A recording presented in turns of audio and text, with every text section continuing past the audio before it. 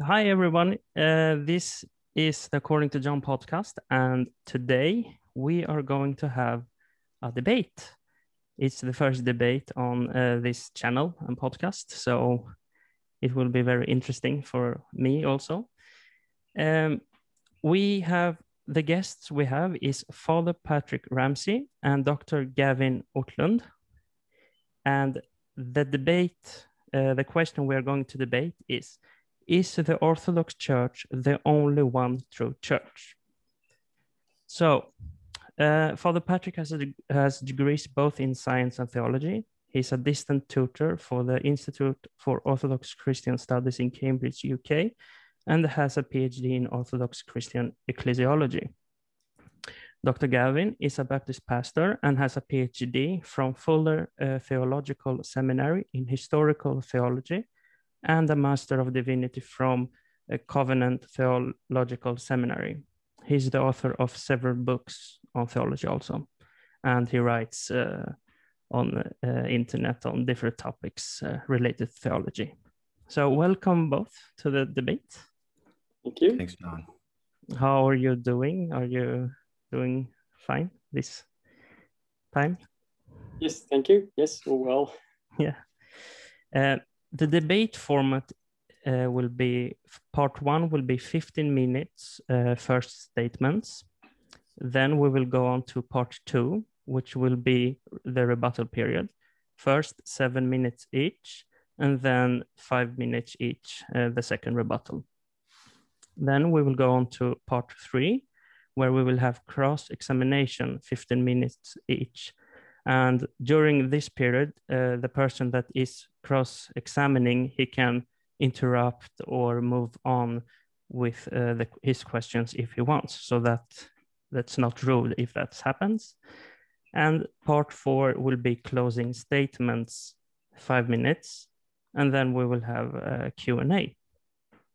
So this debate is pre-recorded, but I have gathered some questions beforehand.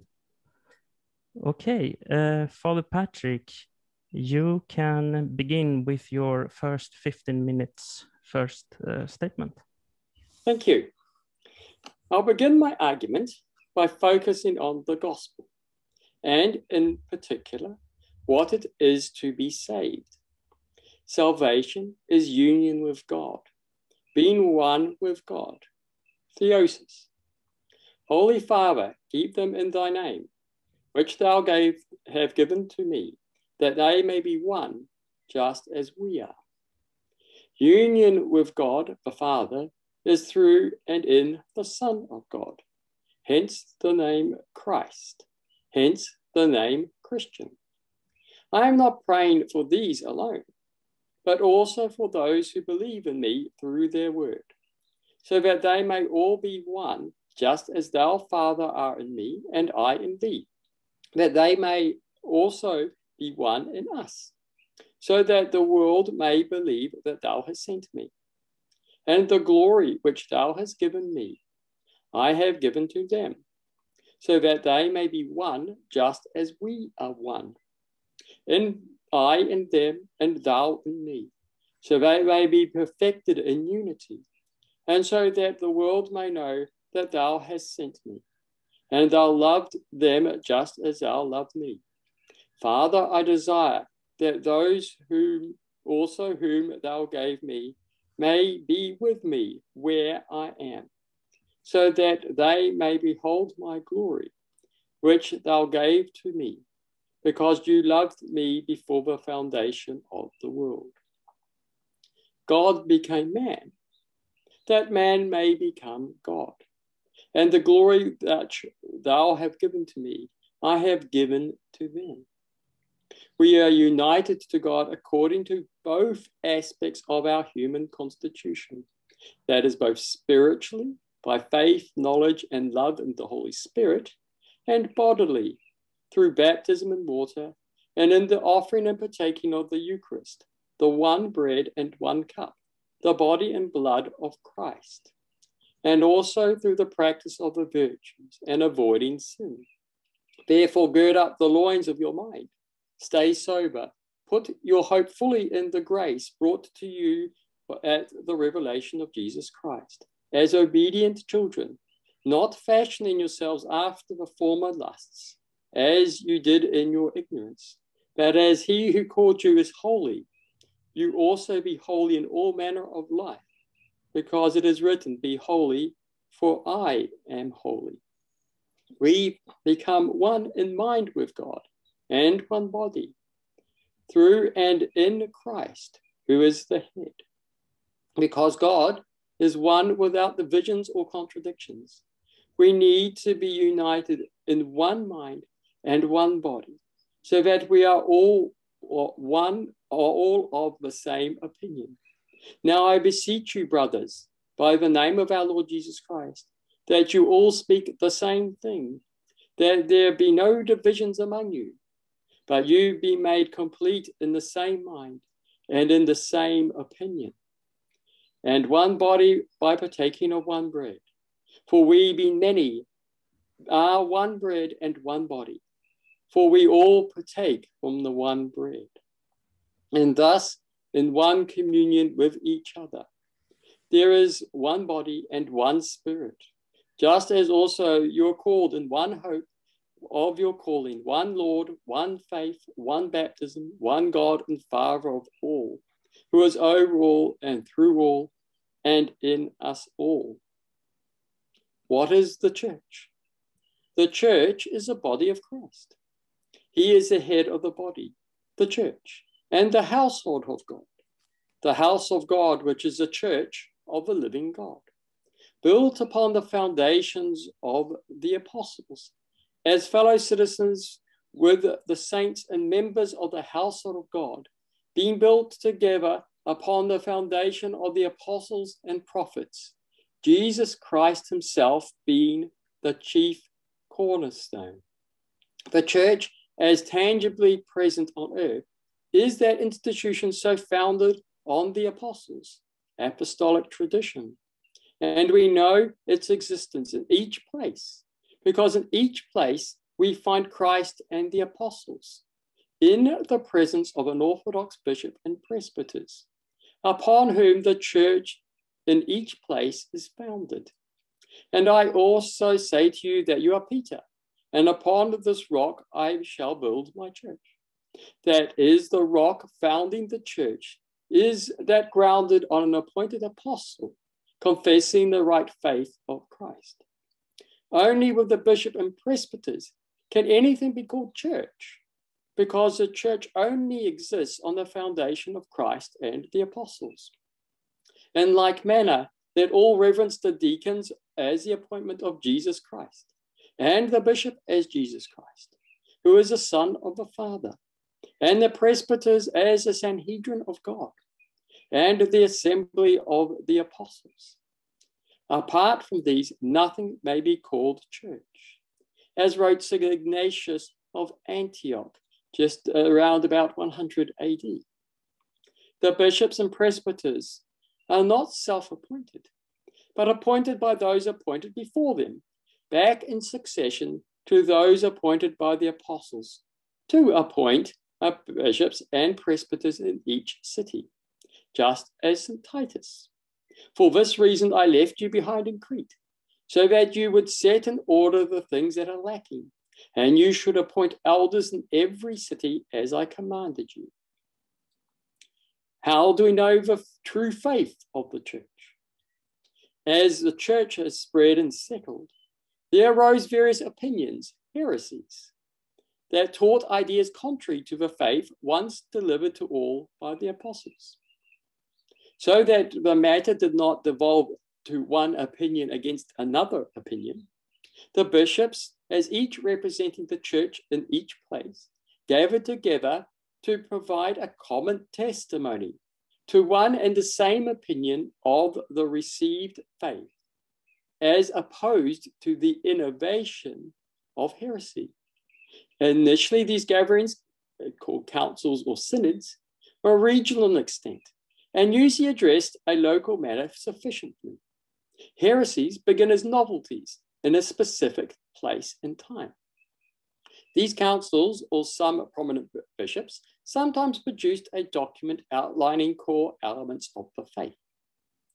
At the time of Constantine the Great, due to the widespread heresy of Arianism, there was a general gathering of the bishops from across the world, an ecumenical council.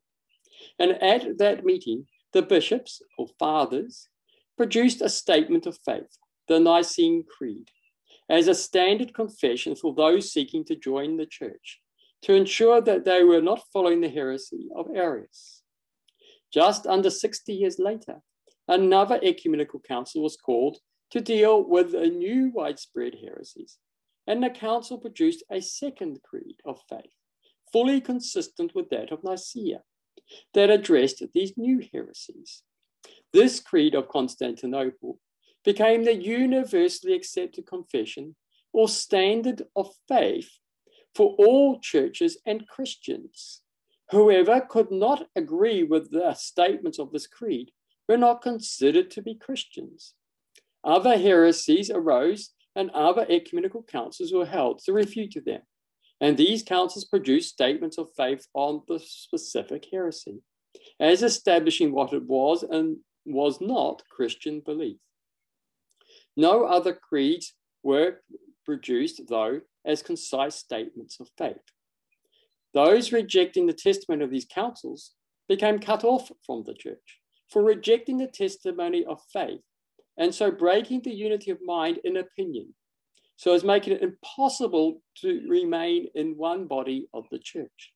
Since the unity of faith and hierarchical communion was broken, these groups could no longer be said to be part of the church, nor represent the Christian faith. They went out from us, but they were not of us. For if they had been of us, they would have remained with us. But they went out in order that they may be made manifest, that none of them were of us. Why the Orthodox Church? The Orthodox Church, or rather the communion of Orthodox Catholic churches, recognizes itself as a continuation of the church or churches founded by the apostles. This is established in two manners. First is the maintenance of the apostolic faith, once delivered to all the saints, without change, neither adding nor subtracting from it, as well as the traditions of the apostles in the practice of the church, tradition. These are testified by the ecumenical and regional councils and individual fathers that are held as inspired testimonies to the apostolic deposit or tradition. But churches also claim an unbroken line of succession from those ordained by the apostles, and are continuing intercommunion with those other churches teaching and practicing the same things. This communion is established for recognition and communion with the apostolic or patrine sees of Rome, as in New Rome, Alexandria, and Antioch, who remain as rocks of the faith of the unity of the churches as one body on earth. Sadly, others have left this communion because they refuse to accept the apostolic faith and traditions and to be with one mind with this communion, or they wish to maintain their own institutions separate from that appointed by the apostles. Such a refusal to accept the truth or unity of hierarchy denies unity with Christ as one body, and in that state there is no possibility of recognition of these churches or as members of the body of Christ. Groups that establish themselves later apart from the church, even if not opposed to the faith of the church, are nonetheless not united with the church because they do not receive their hierarchy from the church. They are not one body with the church. Just as membership in the family or nation is established primarily by birth into that family, as with Israel ancestors, so too has been a member of the church. One must be born into the church by a father of the church, a priest, who can trace his heritage to an apostle. To be recognized as in the church requires one to come to the church and to be received by the hierarchy of the church through the mysteries, so that physical union may be established where there is union of faith. This also requires a formal rejection of any errors or heresies, and open acceptance of a faith and tradition of the church. There cannot be an external recognition of other groups outside the church, as they are even if they claim to have the same faith and tradition, because a physical unity through the mysteries is not established. They have not been born again in the household of God, and so are a foreign nation and a foreign people. As such, it is impossible to speak of any other group as church existing apart from the Orthodox Church, and not established from her and in her as mother of all Christians. The claim that the Orthodox Church is the one and only Church of Christ is not an attempt to exclude anyone from salvation, but a necessity of what the church is and what it is to be saved. To accept those outside the church as though they're in the church is effectively to deny the church and their salvation. The church desires all men to be saved and to come to the knowledge of truth, and her arms are open to all who wish to come to her in accepting her faith and the fathers as their own. It's not that the church is trying to exclude anybody, but that those outside the church, claiming that it is exclusive, are not willing to accept the faith and fathers of the church as their own, but rather to be justified and accepted with their own fathers and their own faith or opinions. Because the church cannot accept within herself opinions contrary to herself, all the fathers of another household as denying herself. It is rather those rejecting her or not willing to reject their own opinions that exclude themselves from the church and from salvation. The church cries for them, but cannot force them into a church as being free in the image of God. Again, salvation is union with God as one, thus one church and one faith.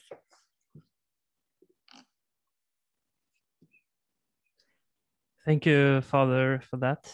Now it's time for Dr. Gavin to give his first statement. Your mic. Yep. There we go. Sorry. I want to thank both John and Father Patrick for this debate. I'm very honored to be a part of it, and I pray that it will honor Christ and advance the truth. In my opening remarks, I want to argue that Orthodox Christians can certainly be a part of the church, but the Orthodox Church does not constitute the only one true church. Now, let's start by considering how radical this proposition is. If the Orthodox Church were the only true church, then of the roughly 2.3 billion Christians on planet Earth, less than 12% of them are in the church. Now, immediately this raises the question, what does that entail for the unfortunate 88% of Christendom, roughly 2 billion people? Are we to suppose that when Jesus looks down upon his precious bride, his body in this world, his sheep, the ones for whom he died, this precious entity we call the church, that he sees only Orthodox Christians? Roman Catholics are out, the Anglicans are out, Pentecostals are out, and so forth? Well, different Orthodox Christians will construe this a bit differently today, but the historic Orthodox view is very restrictive, about as restrictive as you can imagine.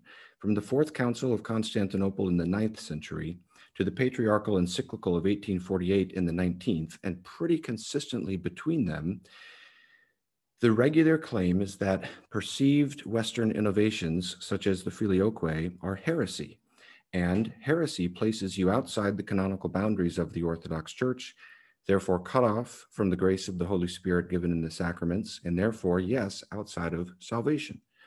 Patriarch Dositheus of Jerusalem in the 17th century put it like this, quote, "When these forsake the church, they are forsaken by the Holy Spirit, and there remains in them neither understanding nor light, but only darkness and blindness," unquote. The 18th century Orthodox theologian Paisius Velichowski, who is a saint in the Orthodox Church, put it like this, speaking of those who accept the Filioque clause, quote, "What hope do they have for salvation unless they openly renounce this spirit-fighting heresy and become united again with the Holy Orthodox Eastern Church? Depart and flee from them as speedily as possible, lest death overtake you in it, and you be numbered among the heretics and not among the Christians," end quote. I could produce many juicy quotes like this from Orthodox saints. And to my awareness, you don't start seeing any change on that until more recent times, maybe 19th century, certainly 20th century. Now, part of what is undergirding this claim is a particular construal of the unity of the church, according to which division in the church is ontologically impossible. There can never be schisms in the church. There can only be schisms from the church, so that Roman Catholics and Protestants are understood as just the next heretical movements after the Arians and the Gnostics and so forth in the early church. But why should we accept such a narrow definition of schism? In 1 Corinthians 11:18, Paul acknowledges the reality of schismata in the church in Corinth, schisms, and yet he sees all of these different groups as part of the church. Similarly, after the split between Israel and Judah in the Old Testament, God still refers to both entities as his people. Why can we not allow for imperfections in the church's realization of her unity, just as we must certainly do so with the other marks of the church, such as holiness? When we look at Christendom today, we see numerous traditions that produce saints, that have advanced the knowledge of Christ, that promote the worship of the Trinity. The divisions between them are serious, but they are not of the same rank as the divisions in the early church between, say, the church and the Gnostics or the Arians.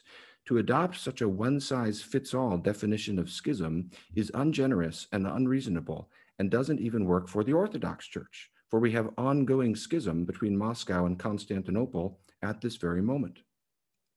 Another part of the rationale for the Orthodox claim to be the only true church is her definition of apostolicity, according to which the true church is identified by, among other things, a succession of bishops going back to the apostles. But of course, there's an immediate difficulty here. The same appeal to apostolic succession is claimed by many Christian traditions.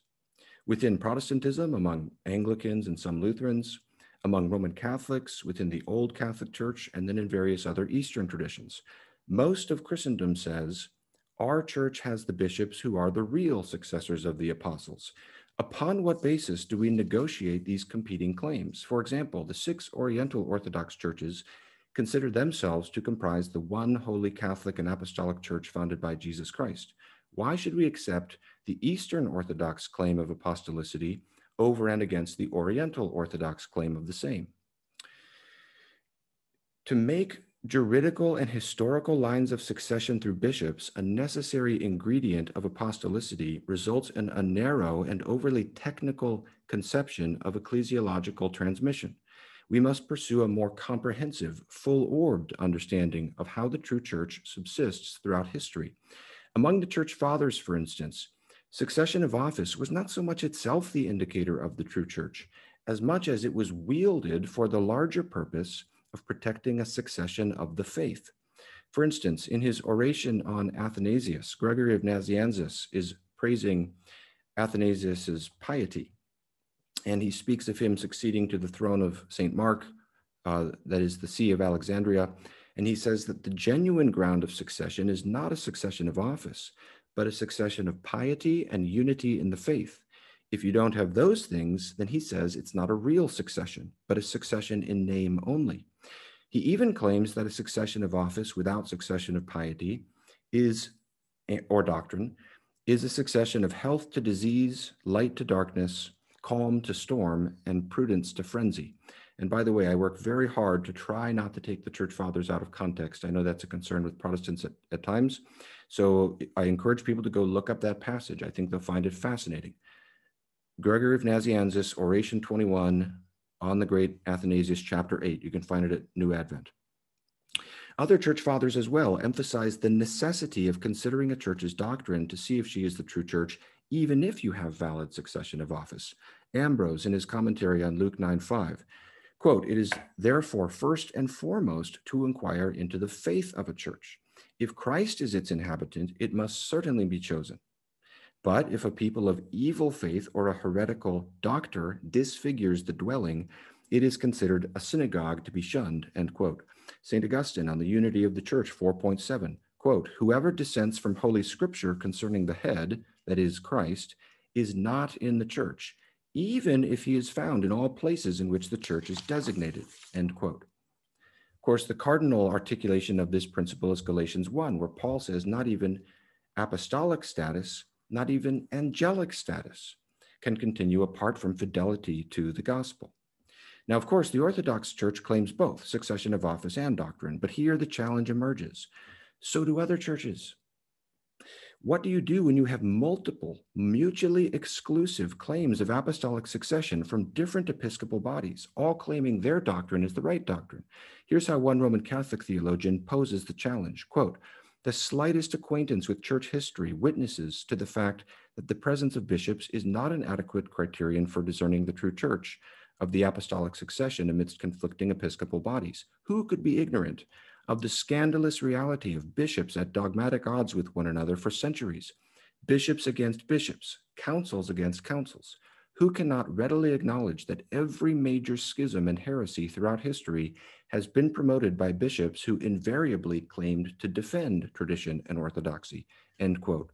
In Holy Scripture, not only do we have no promise that succession of office and succession of piety and doctrine will coincide, but in fact, we see precisely the opposite consistently throughout the Old Testament and climactically in the New Testament. The one who led the plot to crucify Jesus Christ was Caiaphas, who could claim unbroken succession from Aaron.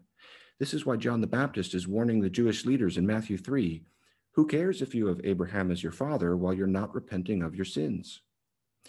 We must not understand the transmission of the church from one generation to another in a mechanical way, as though she were a kind of legal property that could be handed off. As Karl Barth objected, for such a definition of apostolicity, neither the Holy Spirit nor faith is necessary, but simply an archaeological knowledge of lists. Instead, the true church can be discerned wherever Jesus Christ is present in word and sacrament. The church is created by the dynamic activity of the risen Christ according to his free and sovereign will in advancing the gospel. For instance, in the book of Acts, the church spreads organically and unpredictably as believers are scattered because of persecution. The gospel comes to Antioch in Acts 11 because people are scattered after the persecution of Stephen. They speak the gospel in Greek. People respond to the gospel and the church is grown. And when Barnabas is sent there from Jerusalem, he doesn't say, well, we've got to have a laying on of hands to make this legitimate.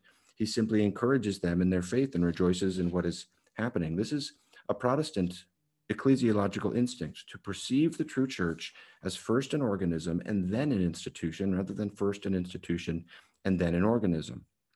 Now, to be clear, it is not that the forms of institutional succession are useless or bad. It's simply that they are not strictly necessary.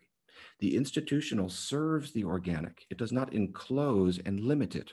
Thus today, when in a remote part of the world, people suddenly get access to the internet and they go to BibleGateway.com and encounter the gospel and respond to the gospel with faith and worship and baptism, the Church of Jesus Christ is grown even apart from a formal institutional connection with other pre-existing churches. Now, here a question emerges. What about the early Christians who do insist upon bishops? And Father Patrick has mentioned some of them thus far. We must read these statements in context. For instance, consider the famous passage where Tertullian appeals to the succession of bishops to determine the true church. Well, if you keep reading, right after that, he says, even if the heretics had a succession of bishops, it wouldn't matter because their doctrine is bad. Quote, but should they even affect the contrivance of a succession list, they will not advance a step. For their very doctrine, after comparison with that of the apostles, will declare by its own diversity and contrariety that it had for its author neither an apostle nor an apostolic man, end quote. This makes it clear that for Tertullian, succession of office is not itself the criterion. It's helping you to discern the larger criterion, the succession of the faith. These early Christians like Irenaeus and Tertullian were under enormous pressure in this critical, stormy early period of the church's growth. Persecutions without, heresies and schisms are within. In response to this, there's the development of a more hierarchical, centralized church structure for the sake of maintaining unity and continuity with apostolic teaching. An appeal to apostolic succession makes a lot of sense if you're 2 or 3 generations removed from the apostles. If you're Irenaeus and you know of the apostle John through Polycarp, of course you're going to appeal to that. It does not follow that that a succession of bishops will then roll forward indefinitely into the future for thousands of years via the laying on of hands as the way you mark out the one true church. We must also appreciate that the schisms and heresies being addressed by these church fathers are not comparable to many of the schisms in the church today. For instance, Cyprian, who insisted, of course, on the necessity of bishops, wrote his On the Unity of the Church to address Novatian, who was an anti-pope. His famous statement that you cannot have God as your father unless you have the church as your mother, in chapter 6, is said with reference to the one who is an enemy of Christ, scattering the church, and has committed spiritual adultery. That's the person he considers outside of the church. Similarly, his famous statement that outside of the church there is no salvation, in Epistle 72 to Jubianus, he's addressing the baptism of heretics. And he lists heresies such as Patripassianism, various Gnostic groups, people who deny the Trinity, the Marcionites. He spends a lot of time on Marcion, for example. So Marcion rejected the God of the Old Testament. He had a Docetist view of the incarnation. He elevated Paul over the other apostles. That's the kind of person he's talking about in his context. Similarly, in his famous statement in Epistle 68, that if anyone is not with the bishop, he's not in the church, this is a letter against his arch enemy, or one of them, Florentius Pupianus, who's been viciously criticizing him, and Cyprian calls him sacrilegious and says God is going to judge him. That is the context for Cyprian's statements. Those are the kinds of people he thinks of as not with the bishop. These schisms in the early church are different than the schism of, for instance, 1054. That was a more institutional schism between Orthodox groups. It was not even immediately universal. It took a while to spread. The doctrinal differences between a Cyprian and a Marcion are far more aggravated than the doctrinal differences between various Christian groups today. It's anachronistic to extend Cyprian's language without qualification into the post-1054 era. Cyprian never faced such a world. But if Cyprian's statements about schism are applied to today, we should apply them all consistently. And that includes his assertion that there's no salvation outside the church, which means 88% of Christians are damned. I am thankful that most contemporary Orthodox Christians would not push Cyprian's statements that far, but in so doing, they recognize his statements came in a different context. I'm out of time, so I'll address Ignatius in my next rebuttal. Thank you, Dr. Gavin. So now we move on to part 2, and you, Father Patrick, you can give your first rebuttal, which will be 7 minutes. Right, thank you. Thank you for your argument, Gavin. Right, my rebuttal of this is the core of it is there's an assumption that somehow we talk about Christians as outside the Orthodox Church. And the question is, on what basis do we say that those outside the Orthodox Church can be called Christians? That we can say that 88% of Christians are outside the church. From the Orthodox perspective, the Christians are in the church. Those who are outside the church cease to be Christians. Now, having said that, that does not mean in an academic sense, in a sense of economy or discussion, where we can recognize those who have some connection to Christ or things are Christians as distinct from being Buddhists or Hindus or Muslims even, but that does not mean in the strict sense of what that means to be a Christian, which is to be in Christ, the practical real life of existence of a Christian. So we keep those terms distinct from each other. So there's an assumption in the reply, the argument that there Christians exist or are part of the flock or somehow on some basis other than what is determined by the church or being within the church as it is manifest on earth. Now, he also discusses the idea of schism as being in and out. But schism isn't necessarily an absolute black and white. Schism is bad, yes, and properly there can no a real schism within the church. But that is in the sense of a schism that cuts one off completely from the unity of the churches. They can be, and this is what I would describe as a garment ripped in two, whereas there is a complete break of hierarchical or union with any of the hierarchy of the church. You become completely separated from the body. That is one level of schism. Then there are schisms internal, which are like tears in the garment, such that one part of the garment is broken from another part of the garment. But it does not mean that the garment itself is torn in two. And this is the case between Moscow and Constantinople. They remain part of the one garment through their communal union with other patriarchates, such as that of Serbia and Antioch. But unfortunately, they are torn. And these happen throughout the history of the church. Yes, the Orthodox churches do not claim to be free from every single little tear in the garment. These do happen within the church. But what it's talking about with major schism is where there is a complete break in hierarchical communion. And then there's something about the claim that the modern heresy or modern teachings of Protestantism or Roman Catholicism are somehow less heresies than in the past. Now, in the past, we do have some major heresies, and Protestants and Roman Catholics will not teach Arianism. They will accept that Christ is the Son of God. However, in the past, there were also heresies about minor matters. It was considered even if you rejected second marriage, you were a heretic. The Novatians, for example, were heresies, were in every way orthodox, but they were still heresies for one reason or another. And even those who wish to worship on the Easter or celebrate Easter on the 14th day were in some ways called heretics for falsely teaching outside the unity of the church and considered, in a sense, outside the church. They had to be received into the church through repentance. So the teachings of the Roman Catholics and Protestants now are in the same ballpark of the variations of heresies in the past. So we're not talking about something different.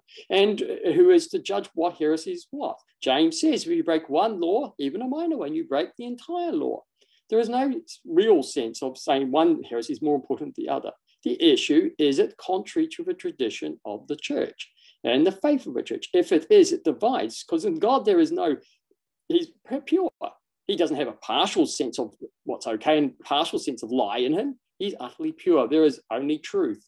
And so any lie, any change is self-divisive from the church. And one cannot claim, oh, I've got less or another. No, if you're not teaching the same faith and tradition as the church, then you are separated. How much time have we got left, if I may? 2 minutes. Thank you. Orthodox position is of faith and piety. I think it was recognized that the succession of bishops has to be orthodox. Every bishop is ordained with the creed, with the gospel. He is ordained only to be, in a sense, an orthodox line. But this claim that it's about orthodox does not mean that the succession is established simply by faith, because the faith it has to come together. The succession has to be the laying on of hands from the apostles, etc., in faith. So we can't divorce the two. We can't use this as an argument that because you have to have faith, that somehow the succession is irrelevant. No, the succession must come with the faith. The two come hand in hand. And yes, rightly, without the faith, succession in itself is meaningless. But that does not mean that just the faith itself adds the same as the succession. And the last bit is, yes, that the heretics all claim the true truth. Of course they do. Otherwise, they wouldn't say, oh, we're not the church. They will join us. But the issue is what is the true faith? Who is consistent with the fathers? Who is holding the common testament as passed down? Who is holding the Nicene Creed, the Constantinople? Who is agreeing with it? Who is agreeing with the third, fourth, fifth, sixth, and seventh ecumenical councils, the 8 ecumenical councils? Who is holding these in agreement? If they're not holding these in agreement, then it's clear that they are not in one mind with the church, and they cut themselves off. Now, if you're not within that agreement, you have to choose what is a faith that is consistent, just as you accept Christ over Buddha or Muhammad. This is a matter of faith, a choice of faith, as determining which church is truly claiming the matter. Yes, there's a lot of reasons, we can find out a lot by examining the truth, the consistency of it. But again, it falls down to it's a matter of faith. And this in itself does not deny that there's one faith, one church, or the claims of one church. Yes. Okay, thank you for that. Now, Dr. Gavin, it's your turn for a 7 minutes rebuttal. Okay, thank you, Father Patrick. Let me say a few comments of a more general nature at the beginning, and then I'll give a few comments by way of reply. First of all, just to reiterate two larger points in the discussion. First of all, even if we accept the necessity of bishops, my question of why Eastern Orthodox rather than Oriental Orthodox is still on the table. There's an assertion that one of these churches is the true church and the other is not, but the difference between them is purely doctrinal, not historical, and highly technical. So I want to reiterate that question. Second, in the early church, the episcopate evolved in a particular context. We must appreciate that context. Now, let me extend this observation a little bit with reference to Ignatius, because he's been introduced. We have to recognize the development in this model, and you see this with some of the eccentricities of Ignatius's view of the bishop. Ignatius, though he insists upon the bishop, does not believe in apostolic succession. He does not think the bishops are the successors of the apostles. He instead associates the presbyters with the apostles. Furthermore, he doesn't think of the bishops as having a diocesan jurisdiction, but a congregational one. He has a fundamentally different definition of the word bishop. The bishop is not over a region for him. He's just like the pastor of the church. This starts to make more sense when you consider all of the apostolic fathers. In the early 2nd century, we have the Shepherd of Hermas referencing multiple times presbyters presiding over the church in Rome. In Polycarp's epistle to the Philippians, chapters 5 and 6, we have qualifications for 2 offices, presbyters and deacons. Back into the extra-biblical 1st century evidence, we have the Didache 15.1, which instructs churches to appoint 2 offices, bishops and deacons. Similarly, in the first epistle of Clement, 42 to 44, we're told that the church has 2 offices. And chapter 57 references the church in Corinth being led by a group of presbyters. In the New Testament, every reference to church leadership, without exception, is always in the plural. And the terms bishop and presbyter are used interchangeably. There's many evidences of this. Just for the sake of time to mention one, we've got 2 qualifications lists. These are extremely important to tell you about the office in question. Titus 1, 1 Timothy 3. Not only are the list of qualifications unmistakably parallel, but the terms are used reverted back and forth. In Titus 1, the logic is appoint presbyters if they are blameless, for a bishop must be blameless. Now, the greater office can include the lesser, but not vice versa. There's no way to understand Paul's language unless we accept that these 2 offices were not yet distinguished. The evidence accords with the interpretation of Jerome in the early church, as well as a near consensus of academic historians of early Christianity today, namely that there was a development from a 2-office structure to a 3-office structure. Francis Sullivan, a Roman Catholic theologian, summarizes it like this, quote, "There exists a broad consensus among scholars, including most Catholic ones, that such churches as those in Alexandria, Philippi, Corinth, and Rome most probably continued to be led for some time by a college of presbyters, and that only during the course of the 2nd century did the threefold structure generally become the rule, with a bishop presiding over each local church," end quote. Now, this does not mean that the monarchical episcopal structure is wrong. It simply means that it lacks iura divino. It's not by divine right. Rather, it's a development to meet the needs of the time. Almost every institution goes through this kind of evolution after the founder or founders are gone. They become more institutionalized. It's not surprising that the early church, under the threat of heresy and schism, felt a need for a more centralized form of organization. And you can see further continual developments, such as archbishops, which emerge in the 5th century. We also have to appreciate the imperial context in which the early church is evolving. All 7 ecumenical councils were convoked by the Roman emperor. Gregory the Great claimed God set the emperor as the guardian of the peace of the church and the one who preserves the unity of the priesthood. There's all kinds of canons of early synods specifying all the specific ways the emperor relates to the churches, how you make an appeal to the emperor, etc. Now, consider the differences in context from the early church to today. In the time of Cyprian, in the mid-3rd century, there was about 1 million Christians, all within the Roman Empire. Today, there are 2.3 billion, at least professing Christians. When you go from 1 million people in the Roman Empire to 2.3 billion people, a growth of over 2,000 times all over the planet, it would be absurd to expect the same kind of institutional structure and procedure in both circumstances. In fact, if you fast forward just a millennium, the episcopate is serving a very different purpose. If you happen to be a lay Christian in Western Europe in the late medieval era, you're facing indulgences, you're being financially manipulated by indulgences, you're being starved of the sacrament, you don't get communion in both kinds, and you don't get either kind very often.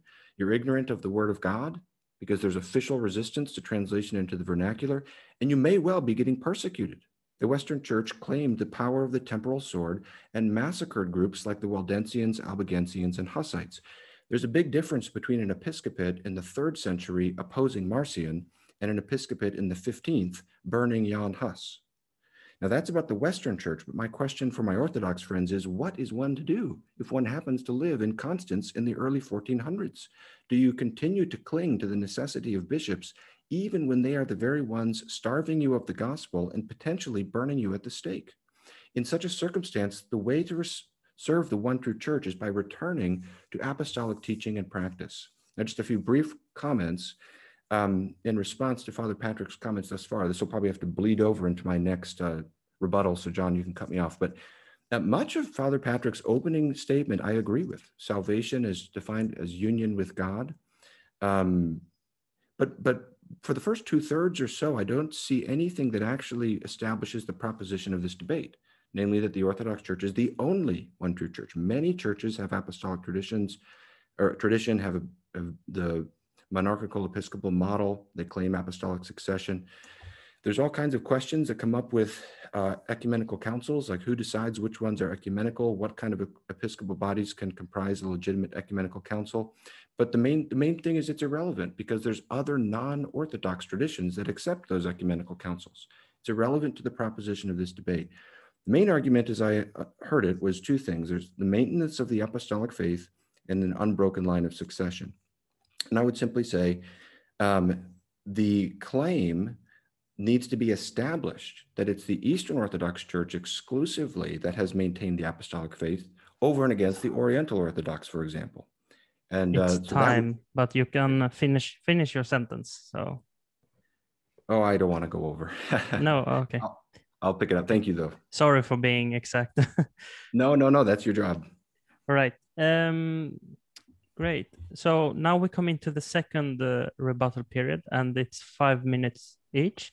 And you, Father Patrick, go first. Right.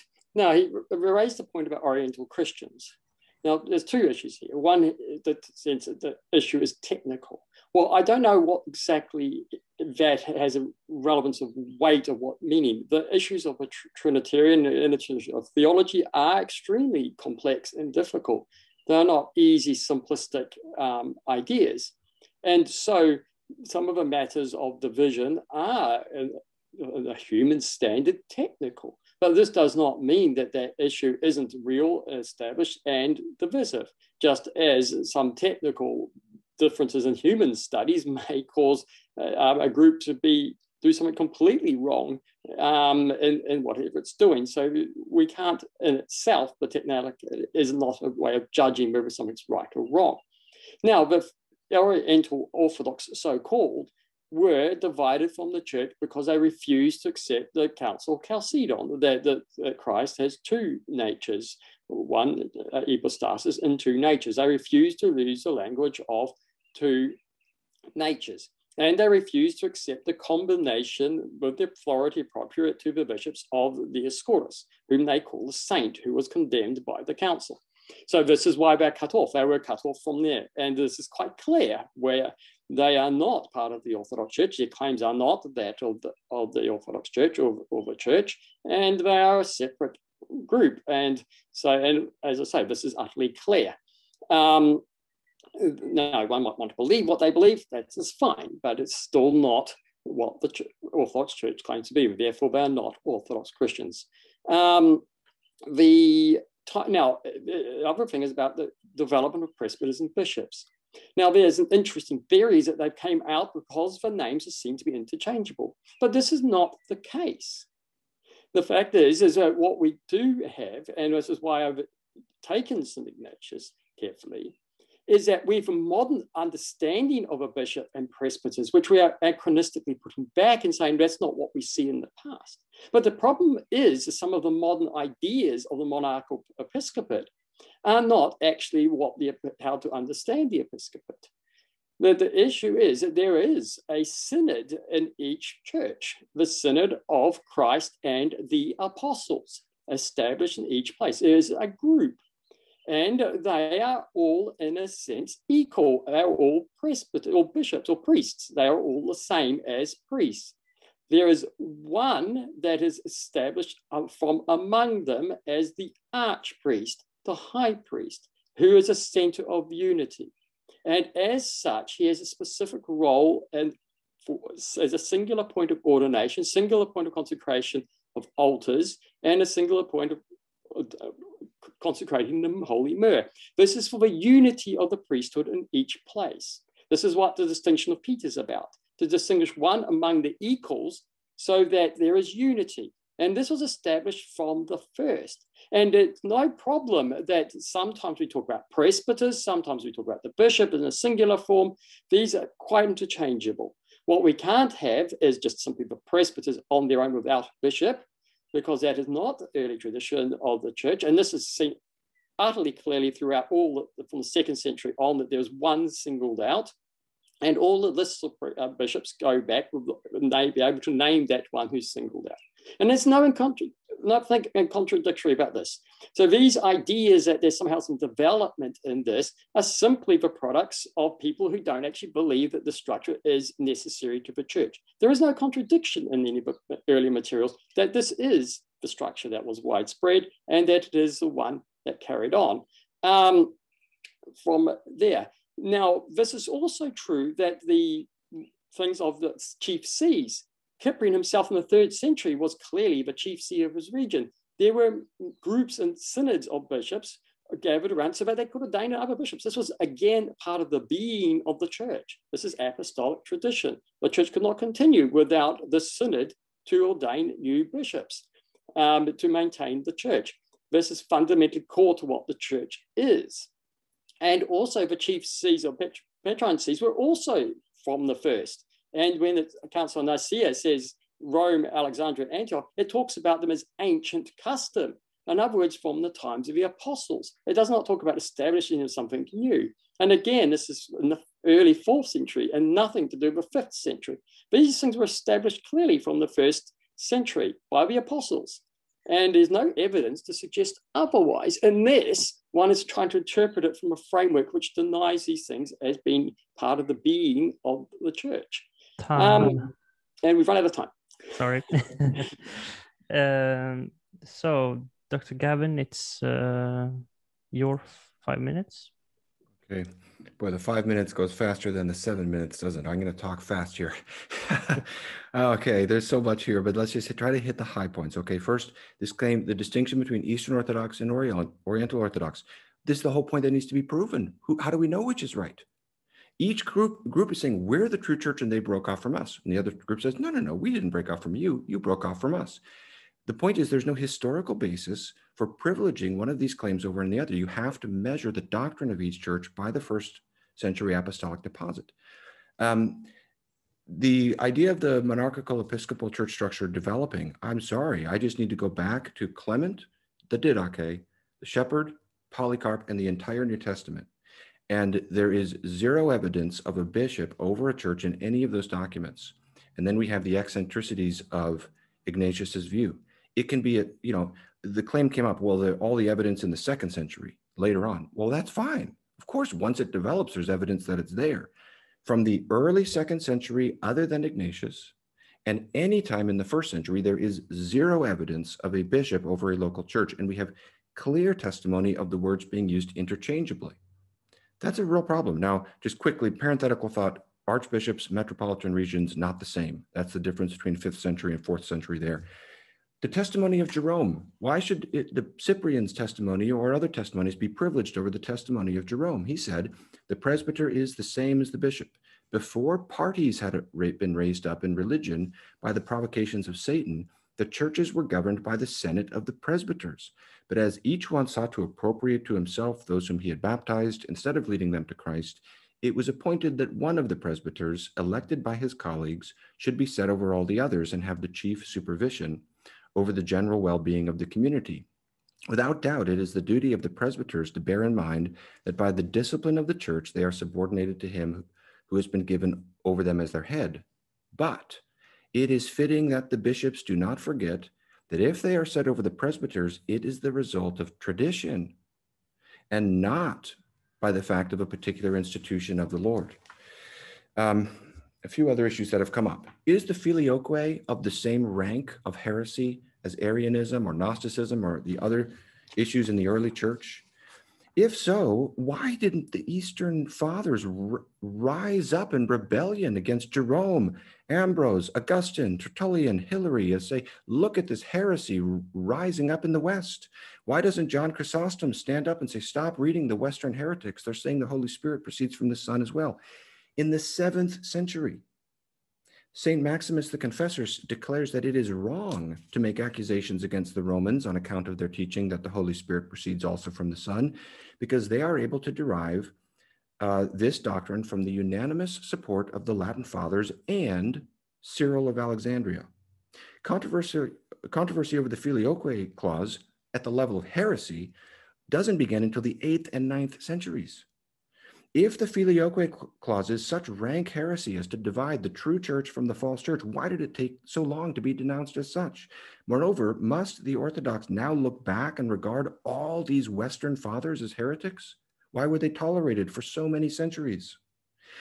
This issue is extremely technical. Are we really to think that this is what Christ would want? His church is only the people who are right on that? I beg to differ on that. Now, let me just say one other issue that's come up obliquely. How much error can the church fall into? Is the Holy Spirit always going to preside in such a way that succession of office will be guaranteed to be within the parameters of Christ's church? Think about Galatians 1:6. Paul says, I'm astonished that so soon you are already departing from the gospel. Okay, already in the first century, churches are departing from the gospel. Think of the witness of the Old Testament. God has given so many promises to the nation of Israel that they will be the light to the Gentile nations. But if there's any lesson to be abstracted from the pages of the Old Testament, it is surely this, that God's people fall into idolatry over and over again. This is the recurrent pattern in the book of Judges, for example. In the book of Kings, even during the reform efforts of Josiah and Hezekiah, the high places remain up, let alone what happens with the bad kings. The same claim of this kind of institutional privilege could be made by the Pharisees against the apostles. We sit in the seat of Moses. Who are these upstarts? It could be made by Ahab over and against Elijah. The true church is not marked by these institutional parameters. Those serve a role, but the true church is marked by fidelity to doctrine and piety.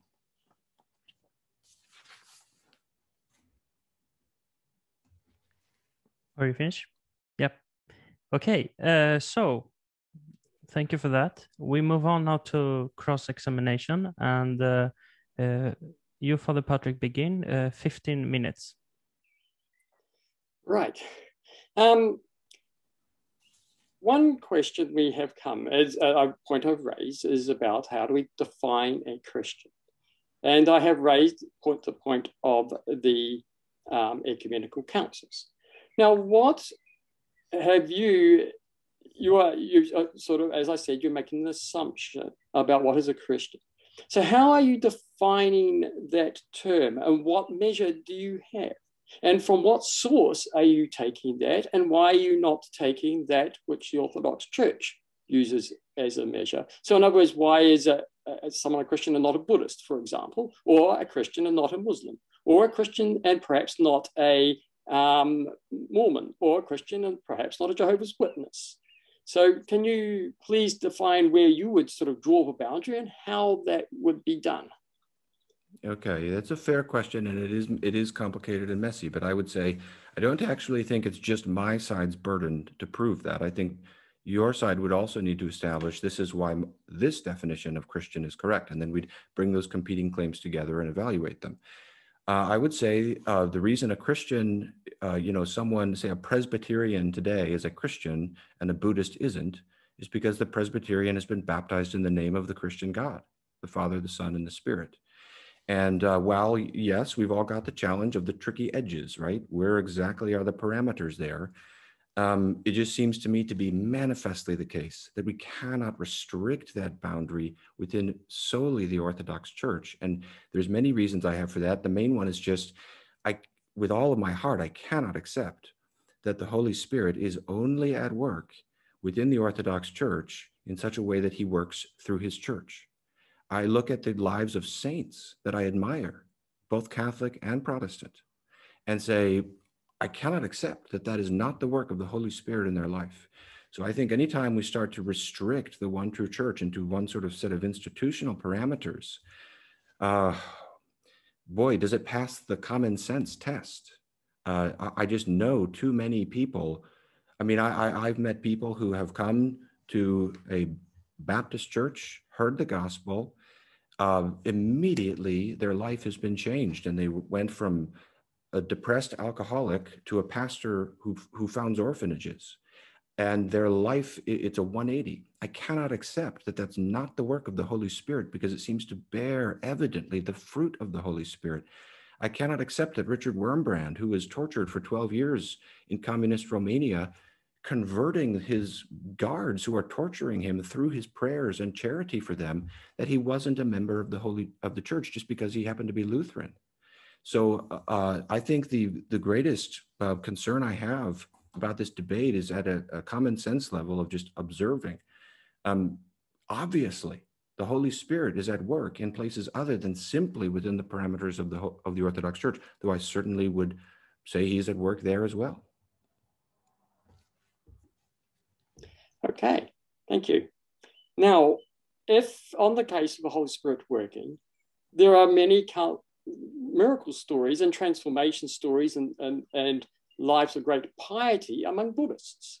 In which way are we to say that these stories that exist among Buddhists about their changes, their great piety, their miracles, etc., are not the Holy Spirit, and those amongst those who at least sort of talk of Christ, or just to put it at some level, are? So how would you address that, and how would you distinguish between? Okay, fair question.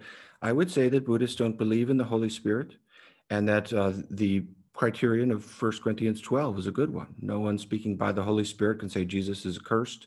Anyone saying Jesus is blessed or Jesus is Lord is speaking by the Holy Spirit. That which brings honor and praise to Jesus Christ is of the Holy Spirit. That's not happening in a Buddhist context. And you're right to press me on this. It's tricky. I don't claim to have solved this or to know exactly where those parameters are, nor is it incumbent upon me in this debate to prove them. I'm simply suggesting that it's not just the Orthodox Church. I don't have to know exactly where those parameters are outside of that.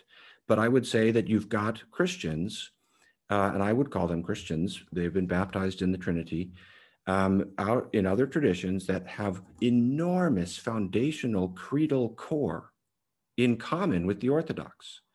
Catholics, when the Lutherans in the 1570s wrote to Jeremiah II, Ecumenical Patriarch of Constantinople, they listed all their similarities, and it's an enormous body of doctrines: the Trinity, the two natures of Christ, the nature of evil, the saving office of Christ in his death and resurrection, the truth and inspiration of Holy Scripture, the second coming of Christ. You've got this common core foundation of doctrine. They affirmed all 7 ecumenical councils. They said, we're not rejecting anything that comes to us from the fathers. They differed on the filioque, they differed on icons, they differed on relics, other things like that.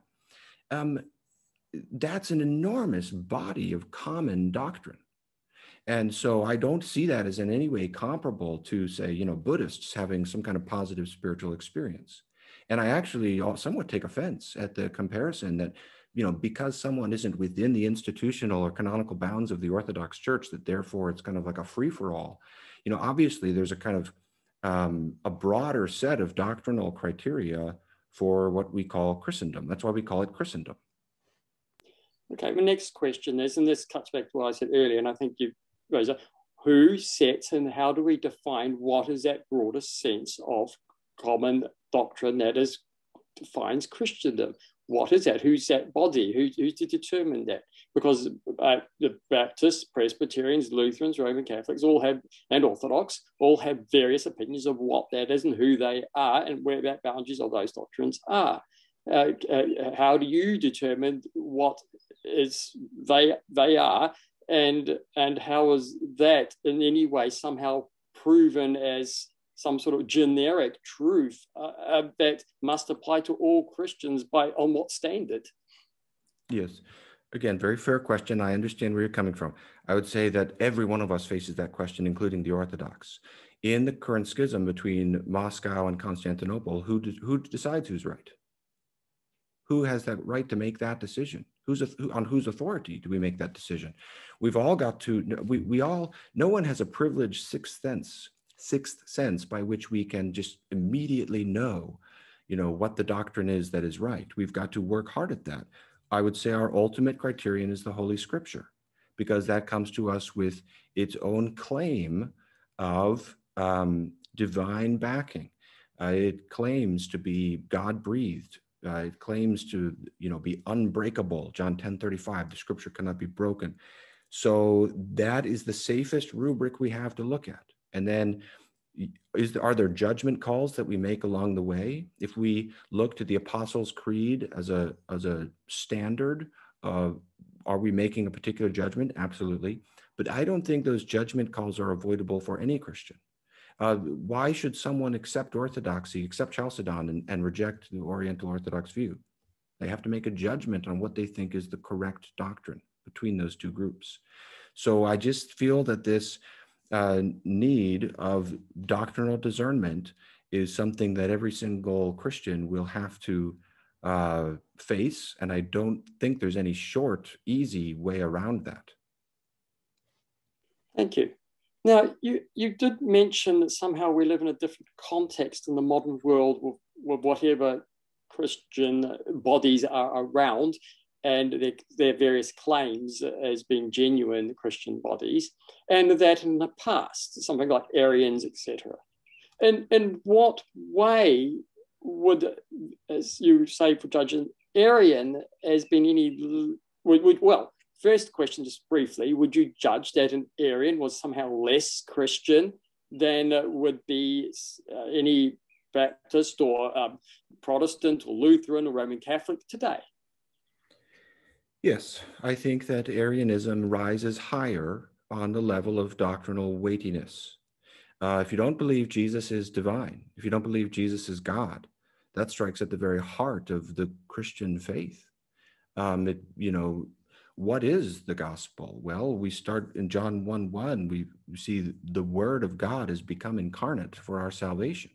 Arianism strikes at the heart of that. Now, that does not seem to me to be at the same rank as the Filioque, because of many reasons. One is the Filioque is more technical and particular within the schema of doctrine. It's more focused. Number two, it's extremely difficult. And number three is it was affirmed by many within the church for hundreds and hundreds of years, as I mentioned a moment ago.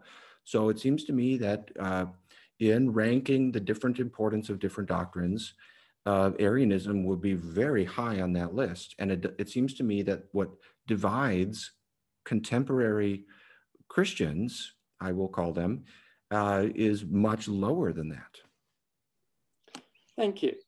Yes, because the Arians, obviously, for all other things, apart from that one point where they put Christ as a first creature for some philosophical reason, were in all other ways holding every other doctrine that a Christian would hold, and perhaps even more Christian in many ways than some Jehovah's Witnesses or Mormons are today.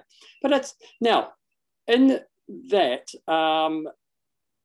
regard, I'm just trying, so I guess get my head back into gear again.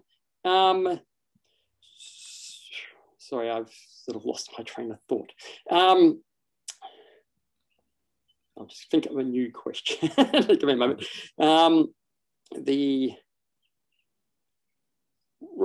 Again, why do you think, and on what grounds do you judge and value your opinion in judging as opposed to the fathers of the Orthodox Church in judging that one doctrine is more technical and precise than something else, or more important than to salvation than something else. How are you grounding this on whose authority, what basis are you making this judgment call?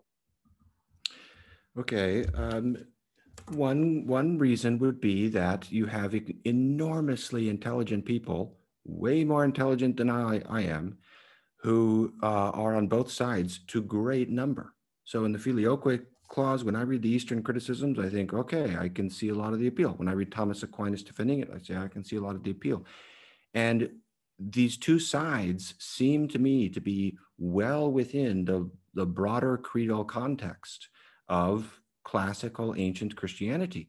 Again, the Western fathers who affirmed the Filioque, I mean, they wouldn't have called it then that, but they affirmed that the Spirit proceeds from the Son. They were not anathematized. There's zero, calling of this heresy that I'm aware of until the 8th or 9th century. So that's one criterion, is looking at the testimony of church history.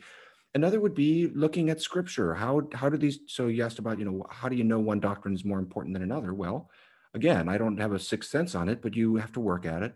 One criterion could be, what do you see in terms of the weightiness attached to a particular doctrine in Holy Scripture? In the Gospel of John, I believe it's in John chapter 8, Jesus says, if you do not believe that I am, you are dead in your sins. I'm pulling this verse from memory. I might have slightly misquoted it, but this is one example of where we see the deity of Jesus. If you're convinced as I am that ego et me, I am, is a reference to that from Exodus 3, where you see, it's about as significant as a doctrine could be, if I'm hearing Jesus correctly in that verse. Then we could go to other passages, where the doctrinal significance of the deity of Christ over and against the Arians is labored to great effect throughout Holy Scripture. So I think we can, in other words, we can look to church history, we can look to Holy Scripture, and we can see how others have worked through these doctrines, and then we can ask about their logical relation to the gospel. If Jesus were not divine, could he save us from our sins? Well, I think a good case can be made that you need a divine savior. So there's all kinds of criteria like that we could look at, not to short circuit the process or act as though it's easy or obvious, but there are criteria we can look at to rank these different doctrines, it seems to me. Thank you. Now, just going back to a point, you've set a rule about being baptized in the Trinity. What about those Protestants, particularly Pentecostals, who may be Jesus-only Pentecostals, in fact, is in a time of Unitarians, and all those who are baptized just simply in the name of Jesus, or probably some modern people who might name in the baptized name of a creator, the Lord or something, and the life giver, as some gender neutral terms for the Trinity. What do you make of these? Yes, I have thought about this in a pastoral vein before, actually. So I, in general, would make a distinction between those who baptize in the name of Jesus because they are Unitarians, and those who baptize in the name of Jesus as a formula and practice, but are in fact Trinitarian. And, in other words, if you're a Trinitarian, but you happen to baptize in the name of Jesus, that's just what you say during the baptism, I would put less significance on that. It just seems to me that would, to say that is the same, would be putting too much emphasis on the actual procedure, as opposed to the intention, the context, the meaning, the theology, and just, are these people within the creedal boundaries of, say, the first 4 ecumenical councils? So I would probably distinguish those two cases in that way. Okay, so 15 seconds. 15 seconds. 15 seconds. Well, thank you very much for your replies.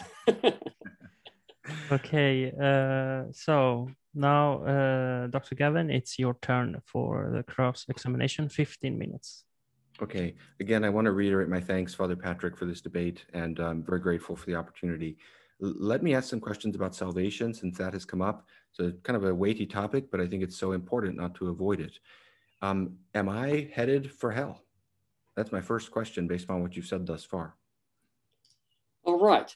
Well, based on what I've said so far, you seem to be outside of the Orthodox Church. You're not in communion with the Orthodox Church. I take it you don't really accept the fullness of the faith of the Orthodox Church. So on those grounds, you really judge yourself on that matter, whether you're not or not. The part of the issue is, I'm not answering this directly, is that I don't know what's going on in your heart precisely.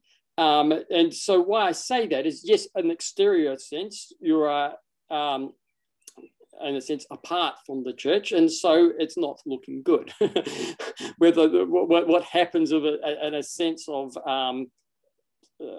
in the future or whatever, I can't say you are going to, I don't know what's going to happen with you and your relationship to the church in years to come. So all I can say is at this state, if you are choosing not to come into communion with the Orthodox Church because you don't accept something it teaches or something like that, you don't accept the need for the hierarchical communion with it to be under one of its bishops, etc., then you are putting yourself outside the church and, in a sense, outside Christ, outside salvation. Okay, so if I reject orthodoxy to my dying breath, I am not saved. Unless something very interesting happens, yes. Now, with that qualification of unless something very interesting happens, can you point to any pre-20th century instances of that qualification in the Orthodox tradition? Because I'm not aware of anybody who would leave any sort of wiggle room like that. Yeah, I'm influenced by modern thinkers, but I'm not also modern thinkers. There is a sense where I'm not willing to, well, I can, in a sense, make a judgment that someone's outside the church. For example, a bishop can excommunicate someone, and if someone is excommunicated, then they are cut off from the church, and if they die in that state, they are cut off from outside the state. So I basically, my qualification is simply in a sense that if the Orthodox faith is correct and everything as I have understood it is presented as it has been, as I've received it, then yes, there you are. I was opening up the fact that I don't know everything and anything and everything like that, and I'm not going to pretend I know everything and everything and everything. I just simply state on the doctrine as I've received it and expressed it and understand it, yes, but I'm not God, and so I'm leaving some space open for my own potential ignorance, though not. I appreciate the space. I appreciate the space. What I'm sort of asking about is, does anybody else leave that space in the Orthodox tradition other than people in the 20th century Orthodox theologians? Because I don't see any Orthodox theologians before the 20th century who'd give any of that space. Do you? Not really. That's why I wouldn't say that it's a taught that there's that space. I'm not sure whether anybody keeps that open. You might be right. There's maybe a modern phenomenon that to keep that door open. So I can't actually speak on that precisely at that moment. And if there was nothing open and I'm wrong and been open, well, I'll have to correct myself. So, but what about for someone like C.S. Lewis? I mean, we take a Christian like C.S. Lewis. Suppose that C.S. Lewis gets to Judgment Day and he says, Lord, I thought I came to know you in 1931. I thought I got baptized. I thought I was in a state of saving relationship with you. And if I understand the Orthodox view correctly as you've espoused it, he would be damned. What would be the reason Jesus would give him for C.S. Lewis not making it to heaven? Right. Now, that is a good question. Again, it comes down to unity of body and soul. We are humans. We are physical, spiritual creatures. And so, as you've agreed, that salvation is union with God. And it has to be affected both physically and spiritually. Now, the physical is, in a sense, a connection with Christ through the baptism, but it's also an interconnection with every other member of the body of the church. And this is real physical reality. This has to be instituted for a physical baptism. It is taken through physically eating the body and blood of Christ and being linked with a physical hierarchy, which is a physical laying on of hands, interconnecting all the hierarchs. And when you can really see that this is broken, because Christ is truly incarnate. He takes a true body. He truly saves us physically. So this union has to be really tangible. It's a real physical thing. It can't be abstracted or spiritualized out of, in a sense. It has to be maintained a physical sense. So yes, you may believe the same thing, etc. But unfortunately, you are cut off from the body because the churches, whatever, Anglican churches, many years cut themselves off. What can we do? You have to, the gospel has to be preached by the preachers. Have to go to preach the gospel in all places. It says in Romans, how are they going to fare if a preacher does not turn up? And okay, so, thank you. I sorry to interrupt. I hate interrupting, but I in the queue. This is the one time in my life I would interrupt, so forgive me. That's right. But I have several questions. I would just follow ups if I may. How, in light of the fact that he was not a martyr who dies for his faith, but a criminal who by his own testimony was dying for his crimes, how was the thief on the cross saved? Well, there's a couple of ways we can talk about it. There is one open question: was he Jew? Was he not? In a sense, the Jews were the church prior to Christ. Now, in a sense, that comes to an end. But there could be some residual on until the resurrection that the Jew is still part of the body of Christ in a sense, even at the time of crucifixion. So that's one way of thinking about it. The other one is that he does die in faith. He dies because he's on the cross. It maybe initially starts to curse Christ, and then he goes, hold a minute. He recognizes Christ who he is. He recognizes that he dies for, he's innocent. And he also recognizes that he's not going to die. He's going to rise again. How on earth could he say, remember me in your kingdom, if he's expecting him to just die? Now, what a massive sense of faith in Christ and who he was, to think that on the cross while he's dying with him. And he confesses his sins on the cross. So he's confessing the faith of Christ. He's confessing his sins. And he dies the same death as Christ. He is truly baptized by not the symbol in the water and that, but by taking on the very death that Christ took. And he accepted it as proper to himself. So he wasn't trying to reject it or fight it. So as Christ, he gave himself over to it in an acceptance for his sin. So I think there's enough reason there to say that this was salvific for him. Okay, thank you. I want to read a statement from Dositheus, Eastern Orthodox theologian, Patriarch of Jerusalem. This is from his confession, Decree 16, and then I'll just ask for your reaction if you agree with it or not. He said, "We believe holy baptism to be of the highest necessity, for without it none is able to be saved, and therefore baptism is necessary even for infants. For those that are not regenerated, since they have not received the remission of hereditary sin, are of necessity subject to eternal punishment." Would you agree with the Patriarch?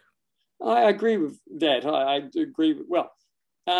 I'll qualify it slightly. I agree that baptism is necessary. St. John Chrysostom says that if you have 10,000 virtues, you die unbaptized because you're not born again. You're still bound to death. And as bound to death, you cannot be united to life. So this is true. The only qualification I'd have on that is when it talks about punished forever, God judges each person according to their deeds. And so we don't necessarily mean that someone who dies without baptism outside the church is necessarily punished, or some sort of degree of, there is a sense maybe of punishment, but we've got to qualify what we think that is, because that depends on the person's actions and life, etc. So an infant would not suffer in the same extent, say, Judas would suffer. So I only qualified that in case there's a sort of an assumption of the worst suffering for the infant in not so being baptized. Okay, thank you.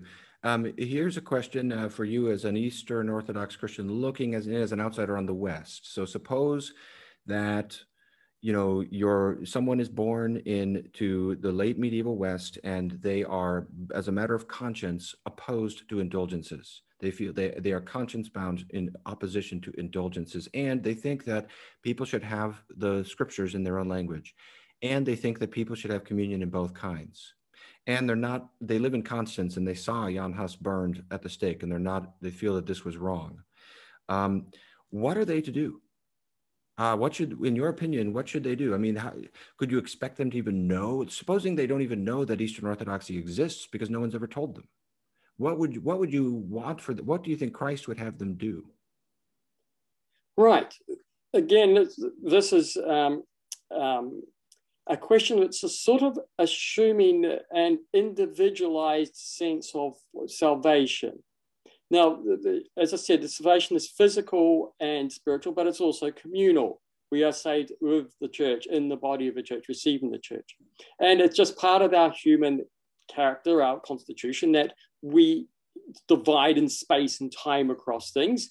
And if the bishops do cut off from the other bishops, they will take their flock down with them, because they are the things that are binding the churches together, and the flocks will follow their bishops. That's why the bishops are condemned because they need that physical connection. Now, a person of that time, if they knew to seek or try to seek, they could travel across the world, but in some ways, there's not much can be done, just as in the sense for nations, where Paul says are without hope apart from Christ, apart from the Jews, because they separated from Cain, they separated at various times from the holy nation, from the ark of salvation, and that is just the human condition, and they're spread out all over.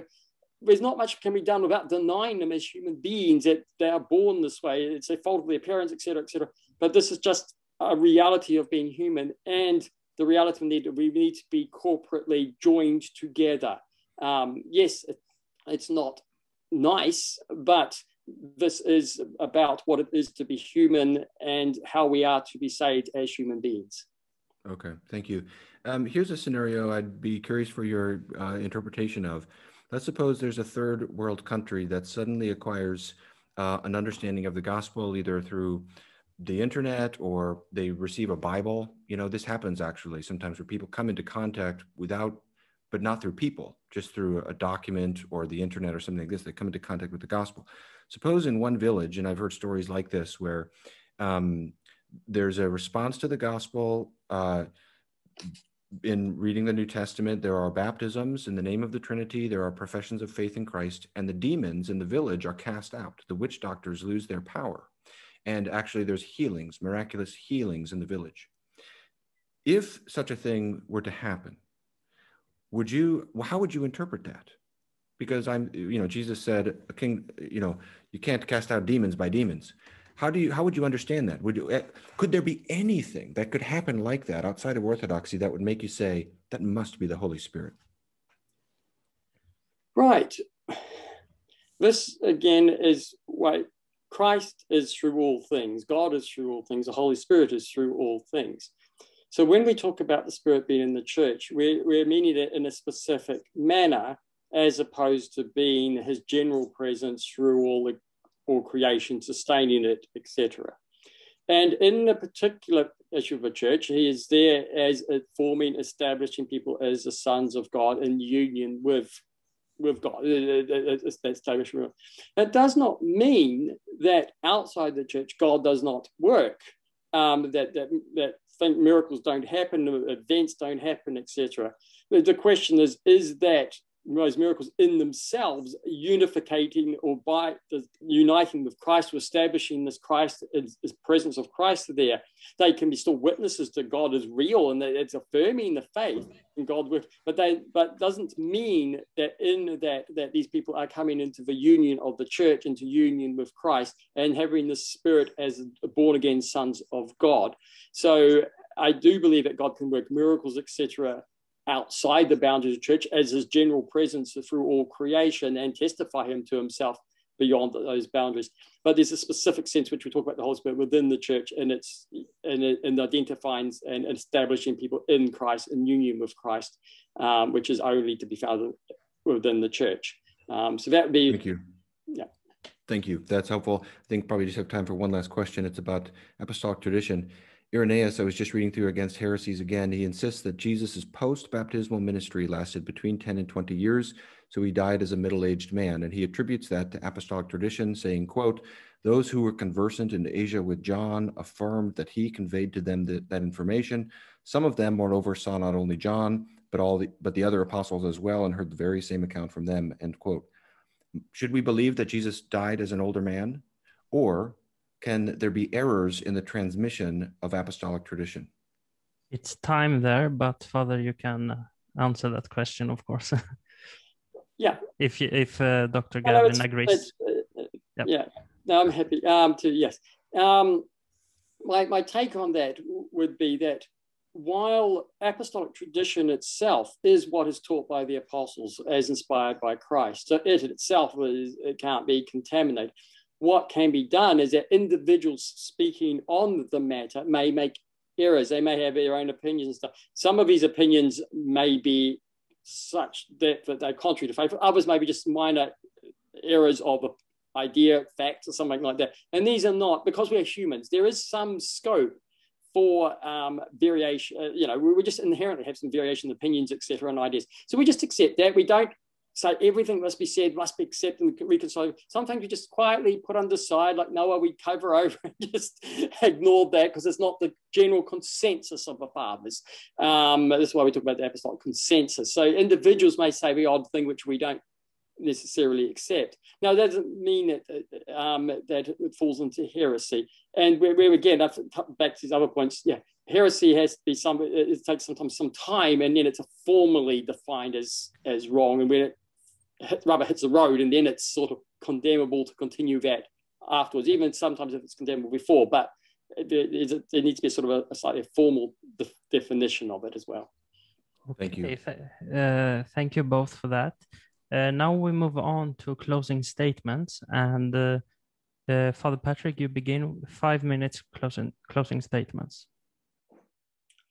Right, thank you. Again, I'm going to return back to the church. Now, let's focus a bit more on the Orthodox Church. The Orthodox Church claims to be the true church in its claim to maintain the apostolic tradition. And this claim is the apostolic tradition as maintained by the First Ecumenical Council, at the Second Ecumenical, Third, Fourth, Seventh Ecumenical Council, and onwards, and also its continuing apostolic succession. Now, other churches refused to maintain in union with the Orthodox Church for one reason or another, such as the Oriental Orthodox split off from the Orthodox churches because they refused to accept that Christ has two natures and the language of two natures, particularly sticking to one particular phrase of indeed a great saint, but they stuck to it without the broader context, and they refused to come into communion or to accept the judgment of the church on Dioscorus. And so they remain separated to this day. The Roman Catholic Church, Orthodox, started to impose an idea of papacy, which was foreign. They had all sorts of innovations in practice of using unleavened bread, changing from leavened bread. And these things are historically verifiable. You can look through historical, and yes, they did, and they changed this and that. Now, whether it's justifiable is another matter, but there is a historical clear that there was a change, there was innovation in what was being said and done in Roman Catholic. And it got to the extent that it became untenable to continue to remain in union. The issues of something like the filioque, that yes, it was something said in words by Latin fathers, but the question of what they meant in context of a dispute that later arose with it, what they would mean in context of it being inserted into the creed, are different matters. And though it was wide, you can see it in reasonable numbers in the West, where it really matters is by the 9th century when the matter is discussed, and then by the 12th or 13th of Council of Leon, and then finally at Florence, when the exact definition of Florence is expressed, which wasn't what Maximus could interpret it to mean or anything like that. He would reject it just as much as anyone else. It had to be formally condemned as heretical, that doctrine claimed by what was claimed to be an ecumenical council was actually heretical, and it was formally had to be condemned as such. And it has massive effects on the way we understand the church and things like that. So, yeah, so I think icons basically is the Seventh Ecumenical Council, and most Protestants reject icons, the veneration of icons, of drawing icons, painting icons, and kissing them and venerating them is not done amongst Protestants. And so they don't teach and hold the same faith. They don't hold the Council of the Seventh Ecumenical Council. Maybe little pockets of them do, but then they'll reject it in other ways, or they reject the priesthood, which and the canons of the church, and therefore you must have a bishop to do this and that. Oh, we don't need bishops because we think in the Old New Testament there's no evidence for bishops. Well, there is reasons why you don't see that evidence, but they've judged on their own opinion apart from the received tradition and the canons and the rules of the Orthodox Church, and they set themselves up contrary to that. So we can see that they're not Orthodox.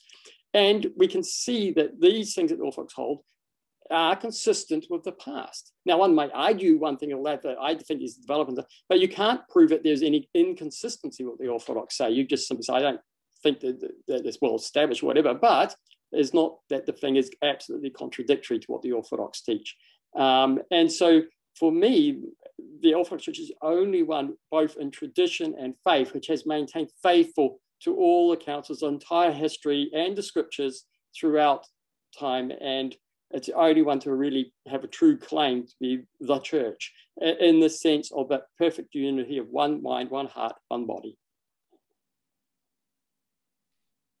Okay, thank you for that. And Dr. Gavin, it's your last statement, 5 minutes, closing statements. Yeah.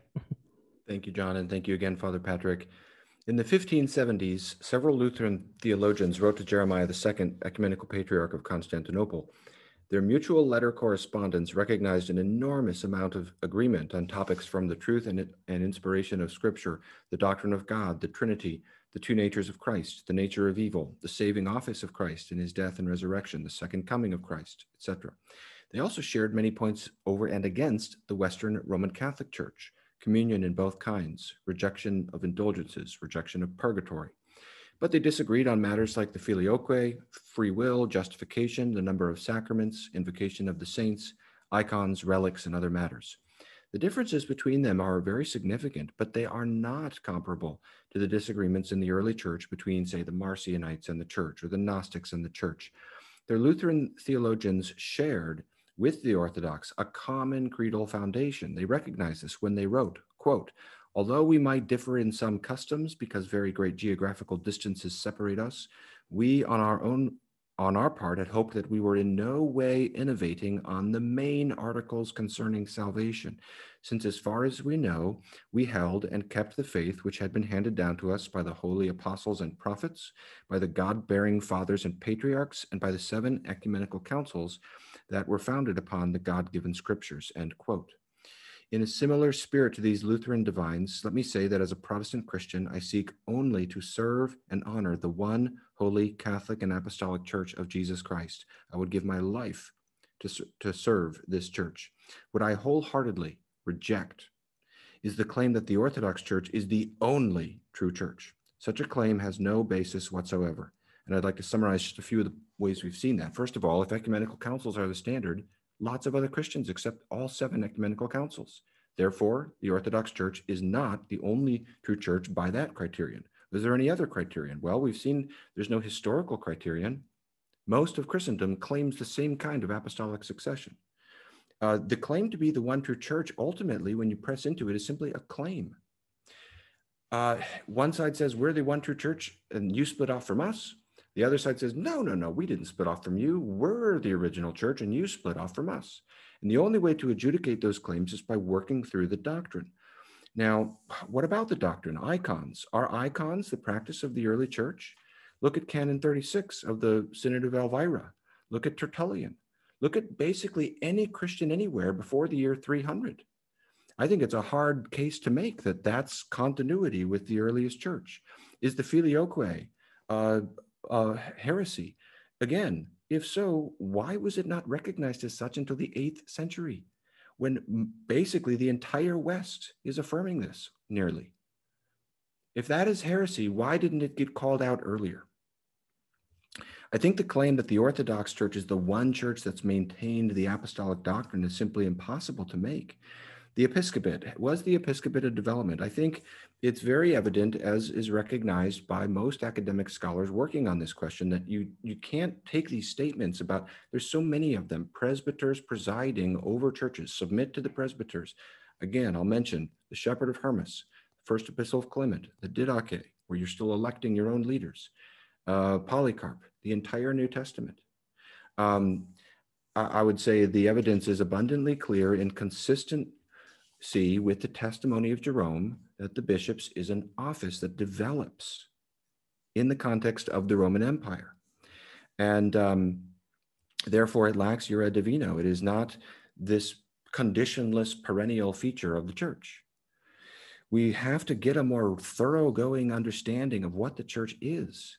It's not just within one set of institutional boundaries. And there's a basic way that anybody can know that is just by meeting some saints. You know, go out and meet some saints outside of the Orthodox Church and tell me that their lives are not graced by the Holy Spirit in such a way that testifies to his work outside of those ecclesial boundaries. Let me conclude by quoting again from the Lutheran theologians in their letter to Jeremiah. Quote, if the Heavenly Father, in fact, I'll just summarize the quote because I'm almost out of time. They basically say, if God brings us into unity, if God brings Constantinople and Tübingen together in the same faith, they say there is no event that we should desire more. And I would say those of us who share the desire of those Lutheran theologians should continue to talk to each other. Who knows what God might do? And that is why I truly am grateful for this debate. And I reiterate my hope that it both honors Christ and advances truth. Okay, thank you both for that. It was very interesting to listen to both, and I think the audience will agree. Let me remind everyone for one thing before we move on to the Q&A, and that's to be polite and nice in the discussions. You can have Dr. Gavin and Father Patrick as examples. They're debating, they're disagreeing, but they are not yelling and, you know, all of that. So please, I want my comment section to be clean from that. If you're Orthodox and believe the Orthodox Church is the only one true church, if your actions say one thing and your mouth another thing, people will point that out and it will not look good. So that's what I will say. And of course, the same is for the Protestants, but since I am Orthodox, I will not point that out. Okay, we will take a quick break and we will be back soon.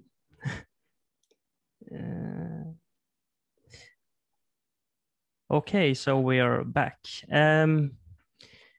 Let me also, I have a Patreon account. If you want to support this channel, you can do that. If you don't, it's okay. But if you want, you can do that. Everything goes to poor children, mine. So, okay, so we will continue now with the Q&A, and I have gathered some questions beforehand, but the most of the questions were I was trying to write down as the two guests were speaking. But Father Patrick, you have a question from one from India that is Orthodox, and he says this. You have kind of already answered this, but I still think you can. I still think we can ask this question. What happens to people like in India who never heard of the church and their whole idea of the Christian faith is based on the work of schismatics and Protestant groups? In other words, is Christ bound by the sacraments and the historical limitations of the church? Yeah, the answer again is that the church is a divine human body, and as a human body, it does have some, as it's expressed on the earth, it has to conform to what it is to be human, and therefore there are limits on its extent, etc. There are practical limits on how it is expressed or is found. And so in these cases, yes, it's tragic that those in the past, putting their own opinions above that of the unified opinions of the church, decide to split off from the church, thinking they know better, or forming their own groups, etc., and therefore affecting all the ones following them in their division. Now, it doesn't mean it's all hope is lost, because there's no reason why, such as when we have in Georgia, and Nina showed her great faith, being isolated almost there from away from the church, that the king and queen saw her and called on their faith, that they can't then call to the patriarch of Antioch, which they did, and ask the priests to come and to be sent for them. And so there's no reason why someone in India today, with the internet, etc., cannot find on the internet address, find a bishop or a priest and say, help, we are stuck. And in fact, there are Orthodox missions in India. So today, especially due to the increase of ease of travel, etc., these issues become far less of a problem. And we do find Orthodox growing up everywhere. And I've known Orthodox in Indonesia, etc., who found the church. It's not easy. I had to find the church. I had to move from about 2 or 3 different cities before I could find someone who could speak enough English to catechize me. But by the grace of God, it was all possible. So, yes, so I think the main part is, yes, the church is a divine human body. And in this age, there are limits to the way the church works. You do need to have a preacher turning up at your door, etc. But if it wasn't that, then it would not be the church. It would not be able to save humans as humans, and it would be some different thing. It would be a different type of salvation. It would deny humanity being what it is. And I don't see how we can get around that issue. Dr. Gavin, if you want to, do you want to comment that also? A quick response. Sorry, I'll be very brief. I appreciate the logical consistency and the historical consistency of Father Patrick's answer. It is refreshing when someone will go with the tradition on it, because my observation is sometimes it seems to me that contemporary Orthodox Christians are unaware of the historic Orthodox claim from many saints and canonical Orthodox theologians, which is very restrictive, as Father Patrick has mentioned it. I would say, I truly hope this response does not give offense to Orthodox viewers. It is not my intention to be mean or nasty, but I would say I struggle to understand why there is not more evangelistic and missiological zeal within Orthodox groups if they truly believe that, because the eternal salvation of people is so important. So that's, forgive me if that gives offense, and obviously it doesn't apply equally to everyone, but as a generalization, okay, there's that. And I would simply say that while I understand the consistency, I think Jesus Christ is sovereign and free to work outside of the bounds that he himself has instituted. And so that's why I would see it a little differently, not to justify that different approach, but just maybe to articulate that here. Okay, thank you. Now, we didn't talk about this beforehand, but do you want the questions to be that you can go back and forth many times, or is it enough, the one who gets the question answers and then the other can answer briefly? Is that, how do you I'm feel? happy with that. So I think if leave it open, that we default to that. But if suddenly we get an extra idea on a question, suddenly want to leave it open. So then that will usually go, I raise my hand. Sort of thing. I know if Gavin wants to do likewise. I think if it's all right, Gavin. That's fine. That sounds just fine. Okay, so the next question then is for you, Dr. Gavin. And so could one say that your argument tonight is basically from emotion, that you're saying, but what about, those that didn't heard, or what about the other ones? And is that a valid argument when we are seeking the truth in scriptures and history? Thank you. Oh, okay, thank you for the question. If someone were to reduce my argument to that, I would protest that they have not carefully listened, because I made a number of different appeals with regard to when the monarchical Episcopal Church structure develops, with regard to competing claims of apostolic succession, with regard to the nature of the doctrinal significance of the filioque. I mean, lots and lots of people just go back and watch and re-listen to what I've said. So it would be deeply unfair to me, I think, to reduce it to an argument from emotion. However, part of my appeal has been to draw attention to what I regard as an unnecessarily exclusivistic and narrow understanding of salvation. That is the historic Orthodox view, to my understanding. I want to make very clear that not all Orthodox theologians say that exactly the same way today. Okay, so if people are reading Callistos Ware and so forth, they're getting a little different picture, perhaps. But it's good to know the historic view, especially because part of the appeal of Orthodoxy, it seems to me, a very wonderful appeal, is changelessness, right? In a good way. We're sticking with the tradition. I admire that effort. But I don't think it always, but the departure from this more rigorous view, I do think is a change. But I would just simply say that while to the extent that I've drawn attention to that, I think that's a valid thing to observe. And if we have an emotional reaction to it, we might do well to wonder why. The thought of God damning for all eternity a baby because that baby was not baptized by the right church strikes us, some of us, as monstrous. Okay, that doesn't necessarily mean that's right, but you'd at least want to ask, why does that strike us as monstrous? So it's certainly a relevant consideration. If you want to comment, Father Patrick, a quick comment, you can do that. Well, yes, it's been on the other side of the debate. I agree with Gavin. I don't think his answer can be reduced to an emotive point. He did bring out a number of different approaches to the matter. It is one of the issues where a particular way of thinking about reality, church, salvation, etc., enhances these sort of arguments as being somehow unjust, etc.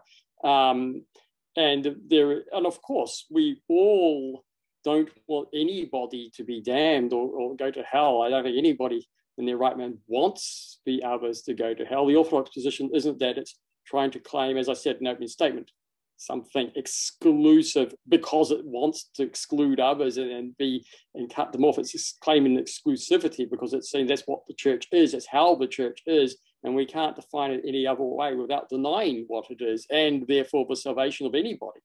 So that is the general principle of the Orthodox Church. This is why even some Orthodox, as I didn't answer this question, are you damned outside? Well, I don't want to start making that sort of judgment, even though the logic follows that through. And I can say, yes, if you do that, this is the logic of it. I loathe to make it because I don't want anyone to be damned. So, yeah, but I think it can be caught in an emotional matter on these things, can see it as what they define as right and just, etc., and not really think about it theologically about what is right and just, who God really is. What does it mean he's one, pure, holy?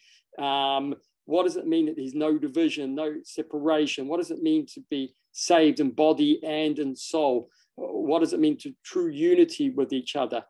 I think these things need to go through at a much deeper level than just simply, oh, a baby's going to hell, oh, this is impossible. So yeah, I think that it's easy to do that once you step outside a deeper theological understanding of things. Okay, so maybe the responses can be a little shorter than so we can get through many questions. Thank you. Now, Father Patrick, there is a question here for you. In Mark 9, 38 to 39, we read, "Now John answered him, saying, Teacher, we saw someone who does not follow us casting out demons in your name. And we forbade him," the apostles forbade him, because he does not follow us. But Jesus said, "Do not forbid him, for no one who works a miracle in my name can soon afterwards speak evil of me." So, Father, could this be applied also to the Protestants from your perspective? Yeah, I think there is a way that can be applied. I mean, he says a sort of a contrary statement, otherwise he doesn't go with me scatters. And each of these needs to be understood in its proper context.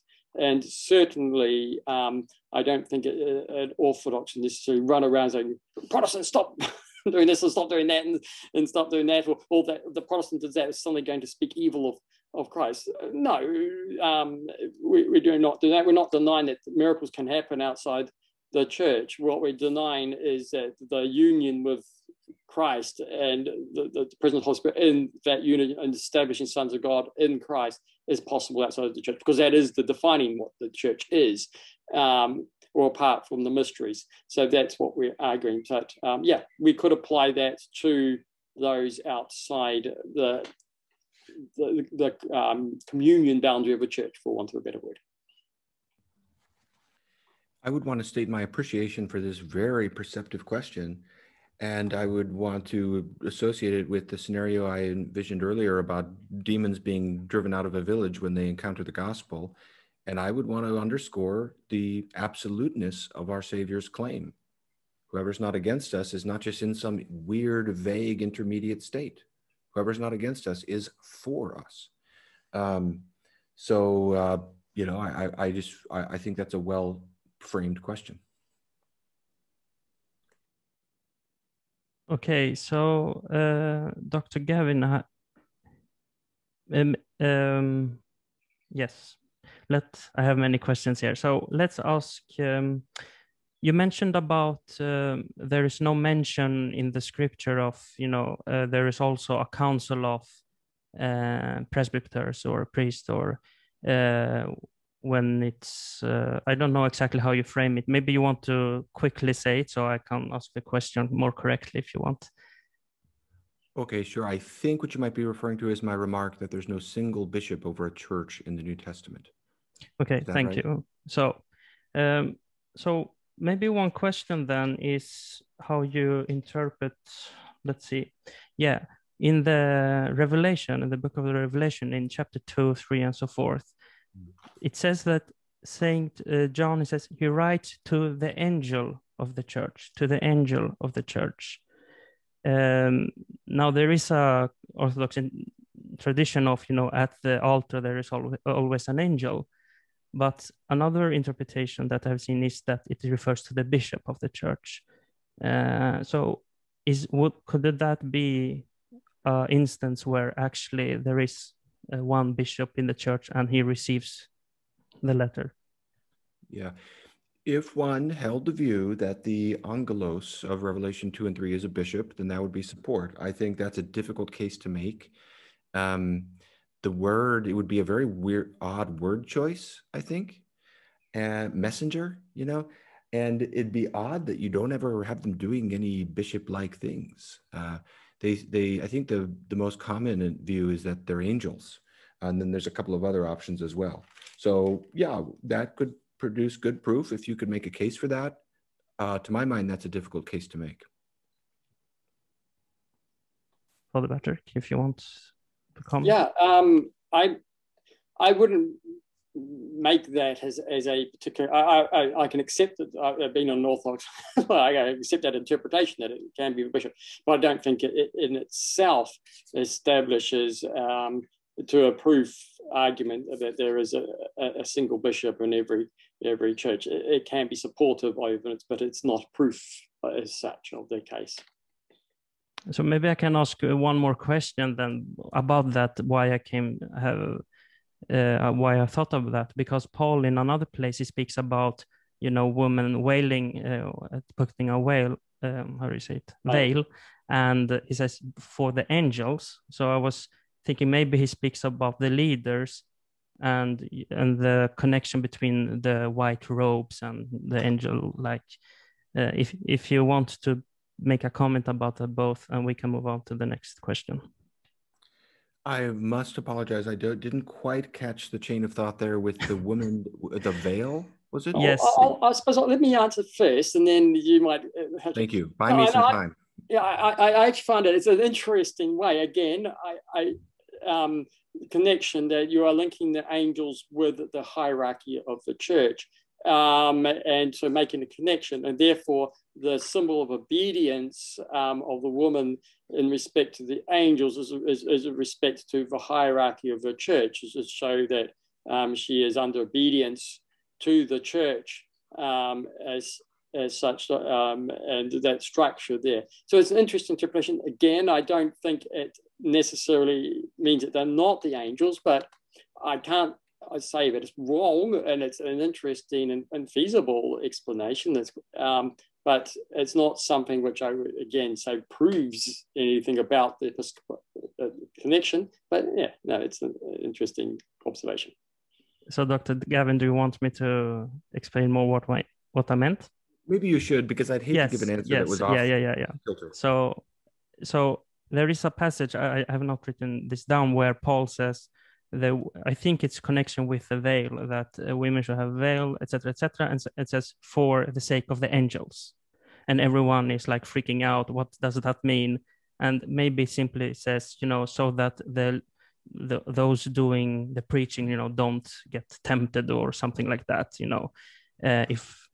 So I'm making the connection. Maybe the angel in some senses can mean, for example, the bishops, and also in the sense that the angels are often portrayed as wearing white clothes, and the presbyters also in the Revelation are portrayed as wearing white clothes. And yeah, but it's a connection I have made. If you want to comment or not, it's okay. Thank you.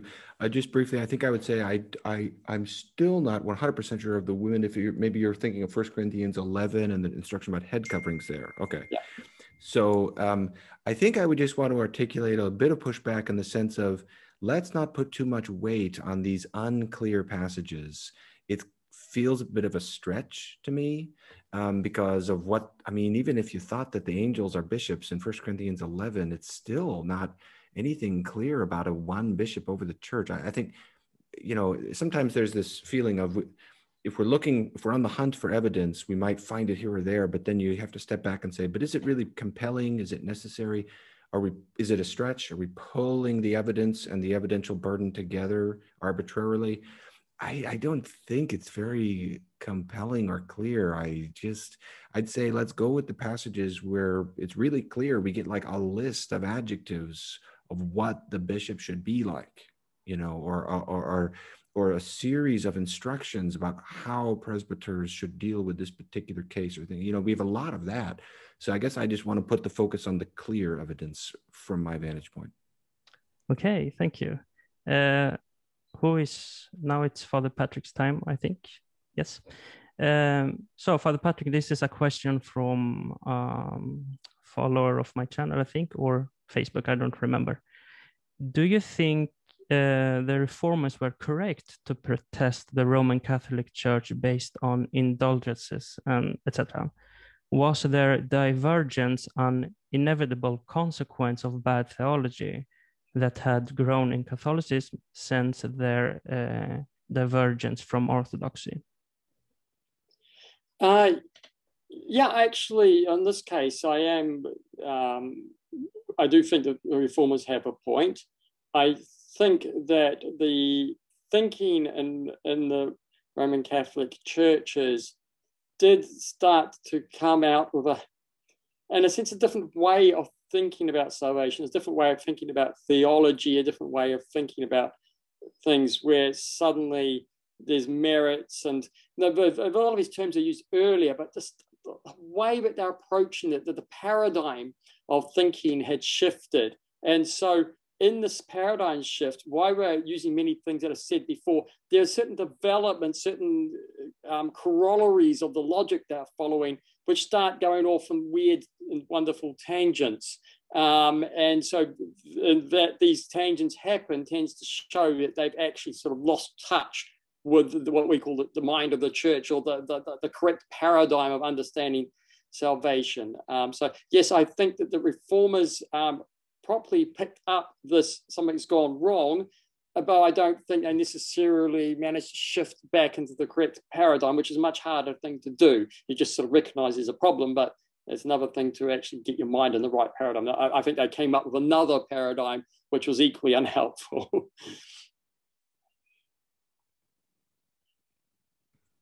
May I comment on that briefly, John? Yeah. Is that okay? Yes, of course. Thank you. Yeah, I appreciate this question. It somewhat relates to one of the questions I brought up earlier about, what should one do if one lives in Constance in the 14 teens, like 1416, 1417, that kind of thing, right after Jan Hus was burned at the stake, which is my intent with that question. It was not so much about salvation, but just, what does one do ecclesially? Okay, you're outside of the one true church. Can you be less out? Can you at least be in less error?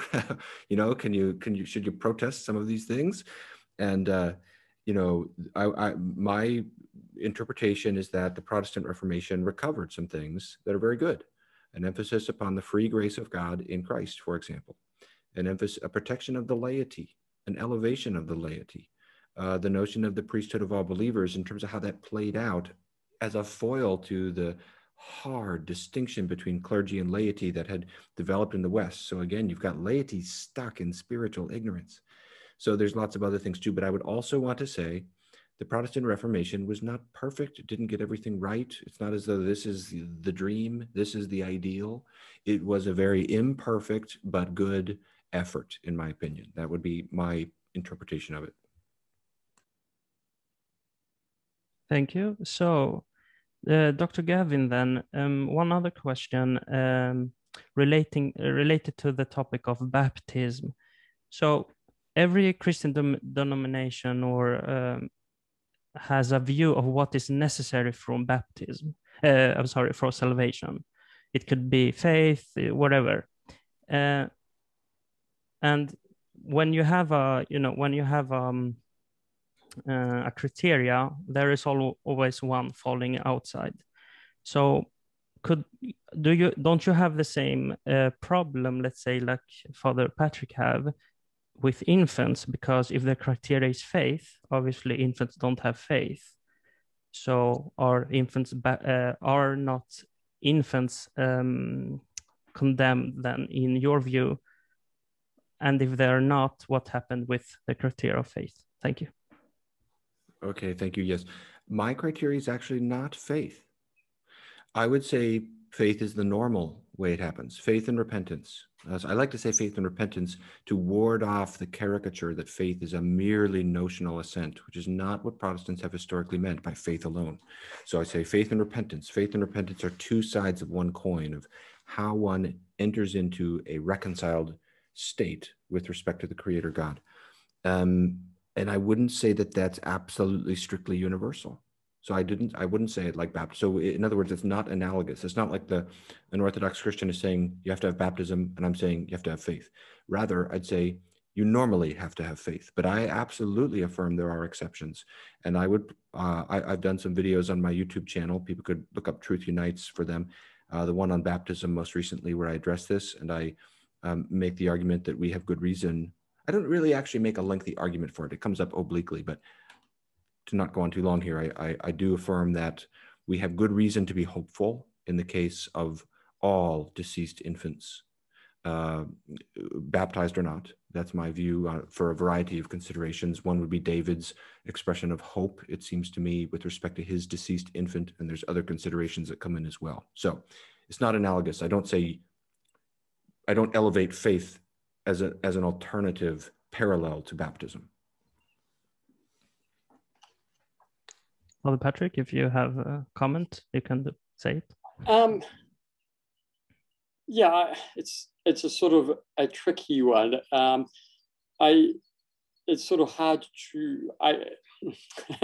Orthodox, again, it's faith and baptism are combined. We baptize in faith. You're martyred in faith. You're not martyred simply for if you affirm a heresy, for example, and you die for the heresy. There's not martyrdom has to be in faith. So when we talk about faith, we're talking about acknowledgement of the faith, the creed, the belief of the church.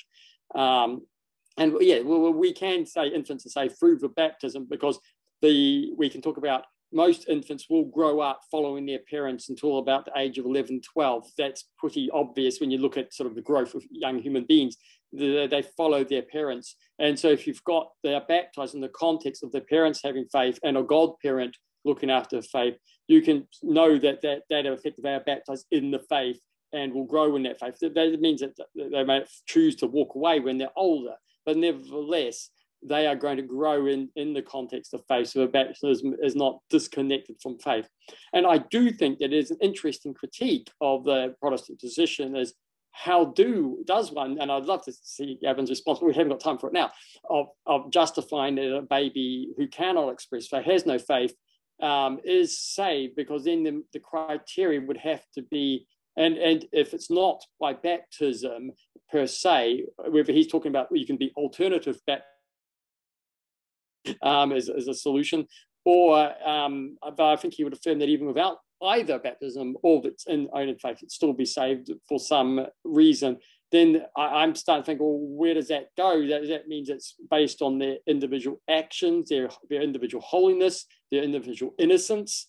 And that starts asking questions about how we talk about faith, how we talk about other matters of salvation.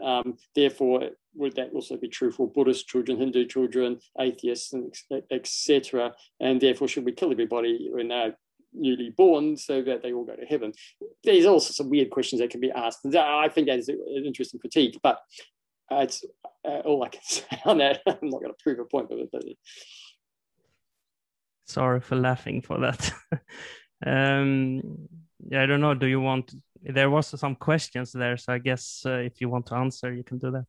Okay, thank you. I would just say the basis of my position is God is just, God is kind and good. If the gospel teaches us anything, it is that. Also, God is sovereign and free in the distribution of his mercy. It's not as though faith is how we earn God's mercy. It's not as though God says, oh, you got to have enough faith. Faith is simply the reception of that. And so of course there can be exceptions to that, also for those who suffer from some sort of mental disability. God is good to such persons, and he treats them according to his goodness. And questions of why not kill everyone. I mean, we kind of smirk at that, but there's lots of answers to that. One is, of course, that would be unethical. Another is we don't know for sure. But the basic idea here is I think this is a hope that is reasonable, but I don't teach it as a dogmatic teaching. I am not sure. I don't know. God's going to do what God's going to do. All I leave room for is that there is a reason to be hopeful based upon the character of God as it is revealed to us in the gospel of Jesus Christ. And I'd say that for, God, part of goodness is you treat people based upon who they are. And an infant is not capable of articulating faith. So God is perfectly, if God should choose to apply the merits of Jesus Christ to that infant, who could say he can't do that? And how could any of us suggest that he's bound such that he could not? I just, if you don't mind, I just add on. I think we're actually a lot of agreement on those points. I think regarding whatever happens to the infant, God is just. He judges the infant on what he does. And we're both on the same point that faith is not an act which you earn your salvation because of faith. It's an issue of a willingness to accept what God has given you. It's a sort of a statement of belief where the human consents to the reality of who God is. Now, that consent is in the context of the state of the human ability to accept that. So someone with mental handicap or something of that nature, or an infant, they are only required to receive as they can. As I said, the Orthodox Church will talk about the necessity of baptism, but that applies to everybody, including infants. So we're not raising just a faith issue. But I just want to point out that I think in those points there's quite a lot of commonality in the way we're thinking. So. Okay, so Father Patrick, one question that many have is, when today, the Ecumenical Patriarchate, I think the Russian Church, and I think many other churches, Orthodox churches, Patriarchate, recognizes that if you're baptized in the name of the Father, Son, and Holy Spirit, it's a valid baptism. Now, many don't agree with that, but it's like the general view from the top, let's say. So how does that, what do you think, yeah, what do you think of that? And how does it line with what you have said tonight? Right. It depends what we mean by valid baptism. There's two ways we can think about that. We can think about that the baptism regenerated somebody as a son of God and brought them and clothed them in Christ and brought them into union with Christ. Or we can talk about the validity of the form of baptism, whether that the form was in the name of a triple immersion, a triple application of water in the name of the Father, the Son, and Holy Spirit, the right formula, the right ritual of the baptism. So what I understand to be, and the history of the church is clear, that the church can accept that the ritual having been done by those outside the hierarchical communion of the church can be received without repetition. In other words, they receive it as a sort of a valid form of baptism and they don't repeat it.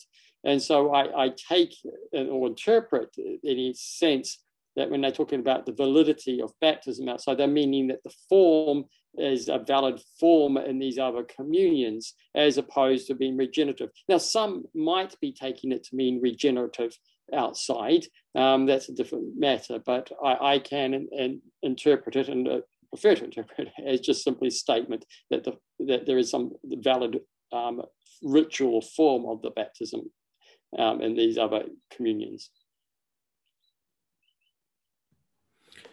I would make a more general remark on this topic regarding, say, I think it came up the schism between Constantinople and Moscow.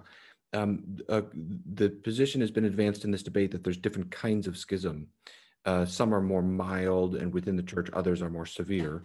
I would certainly agree with that. That's part of my case today. But I have to express my lack of awareness that that is the historic Orthodox view. Maybe, my knowledge is not encyclopedic. Maybe there's something I'm not aware of. But when I read the old Orthodox theologians on the unity of the church, I've just been pouring through a lot of the literature this past week and a half. They seem to speak rather absolutely about the unity of the church. Just pushing the pedal down to the floor with respect to there can be no schism any more than there can be disunity in the body of Christ. So I guess I would just register a concern there with respect to, is this distinction of different kinds of schism authentic to the Orthodox tradition? And to my mind, the division between Moscow and Constantinople is a real problem, because it sort of undermines the appeal of unity. And how do you know you're really a part of the church when there's a division? It to my mind, somewhat undermines that appeal.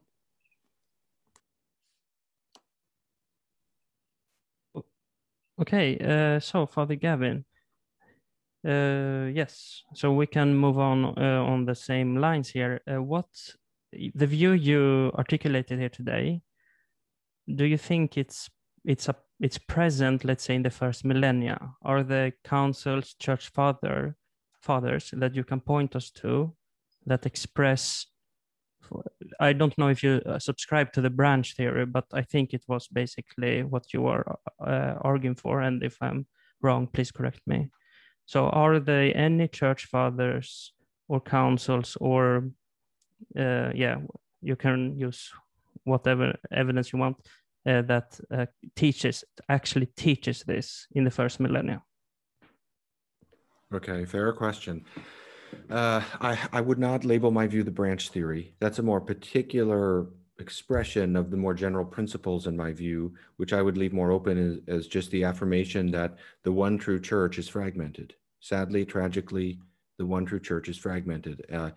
She does not exist and cohere only within one set of institutional bounds. Church father support. Well, people could go back and listen to some of the appeals that I made. The biggest one is that, of course, there's a different context in the first millennium because you didn't have a split like the split of 1054 at that time. The split of 1054, as I mentioned, seems to me to be more institutional and local originally. And then it sort of spreads. And I don't think there's anything quite like that the church fathers are addressing. Now, we could ask, what are the principles in the fathers' thought? And I tried to draw some of that out by saying, number one, there's development in the way the episcopate is functioning.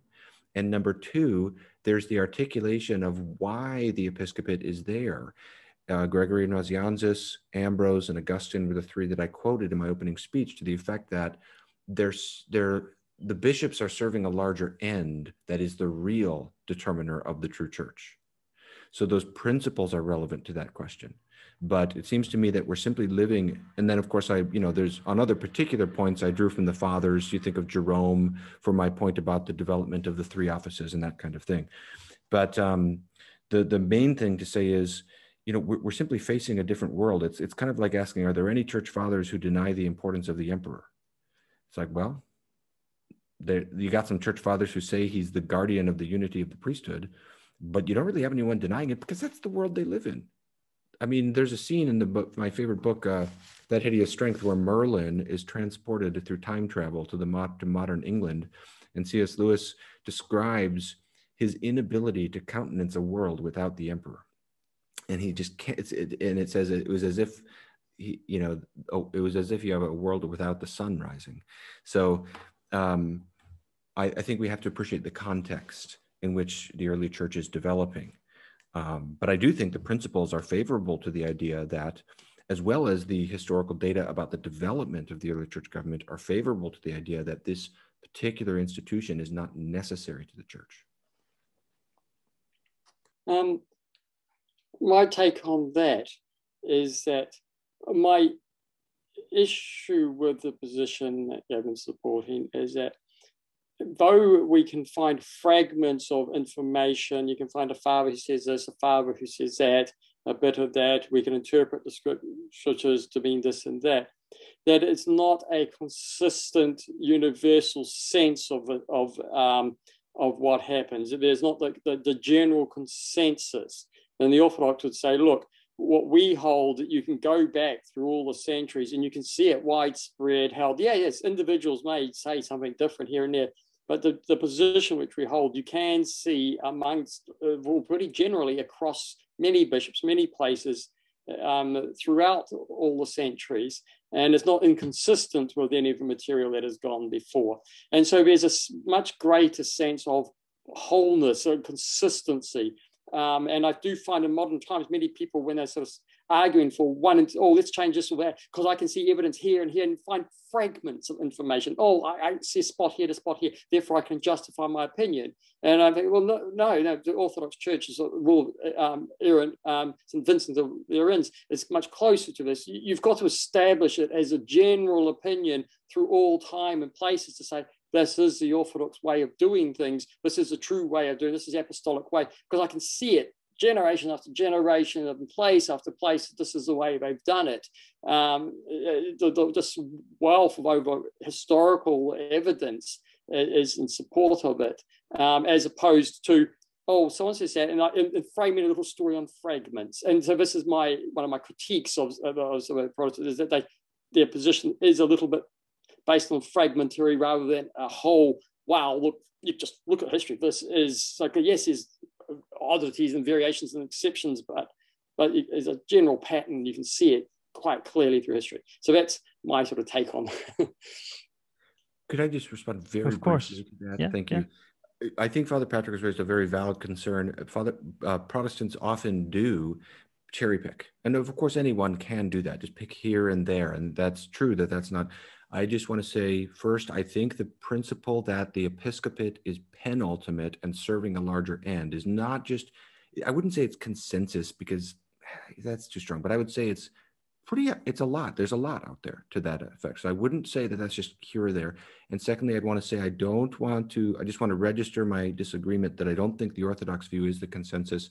I mentioned the Filioque, widely attested that the Spirit proceeds from the Son as well throughout the early West, and Cyril of Alexandria in the East. So I just would want to register my concern that I don't agree that there is that sort of consensus. Father Patrick, maybe that can be the next question. How do you answer to the question that the Filioque or maybe some other theological opinions, or how you frame it, they were present for many years, and there is the argument is there is no combat. So how can it be such a big thing now, and it deserves a schism, and if you believe it, you're not saved? But for hundreds of years, people did believe it, and no one seems to object. How do you answer that? Well, there's multiple levels of things. What exactly, though someone might say proceeds from the Father and the Son, there's a question of exactly what they mean by saying that. So there's a whole debate about what a particular father says that. So you can see that it is an expression used in certain writings. It's a whole different game about saying what it means. And so, especially by the time you get to Florence, it is taken to mean that some specific thing theologically. And at that stage, what is taken to mean at the Council of Florence, what it defines as meaning, is something considered heretical in the East. Now, even prior to that, there's also the other issue of it being added into the creed unilaterally by some churches in the West. Now, if it was just, again, an opinion of some of the fathers in the writings, that's one thing. But when it's inserted in the creed, and this wasn't really noticed by Eastern churches because they simply didn't meet the creed because they had no need to, until the missions started clashing in the Balkans in the 9th century, and when suddenly it became an issue. But even you can see with Maximus's thing that when they did meet it, even prior to that, there were questions being raised. But it was not until it sort of became part of the creed, that a statement of the faith of the church, where the issue really comes to the forefront, and then it starts getting disputed. And there may have taken a while before it sort of settles into something which is officially condemned. And we don't necessarily, when we have immediately a moment someone says it, they're damned, a heretic. No, it can take time of argument, dispute, and things like that. And so the way I would say that is, yes, there are different customs, etc., which are in the West, which come from very early, but you can see they're just specific to the West. They're not across all the churches in all places. So when I'm talking about universal, I'm not saying everyone necessarily has to agree with everything everywhere all times. I'm just saying is that if it's a disagreement, you can see it's only really found here. It's not found across all the fathers and all the churches. It's unique to a region, a place. And whether or not the other churches react to it, I don't know. I can't judge for that. But there are cases like when it's added to the creed, when it's been clash of missions, and when it's been interpreted in later days to mean something else, which may not have been how the early fathers were using it. They might have been something different. Then it can become a problem, even if it is said. So it's not just simply the fact of saying it is what you mean by it, which is part of the context of the argument. Briefly, it seems to me that the historical record is not so vague. I mean, the simple language of the Holy Spirit proceeds from the Father and the Son. Okay, that is stated many times in many places by Western fathers and by Cyril. This generosity of saying, well, what do they mean by that? No one's extending that generosity after the 9th century. So I think that this claim, and you have Maximus saying very clearly, don't judge the Romans for the filioque. Don't judge the Romans for that, for they have a consensus. So, and that's in the 7th century. So I would just register again my discomfort with this idea that the Orthodox view on this is sort of a patristic consensus. I just don't see it.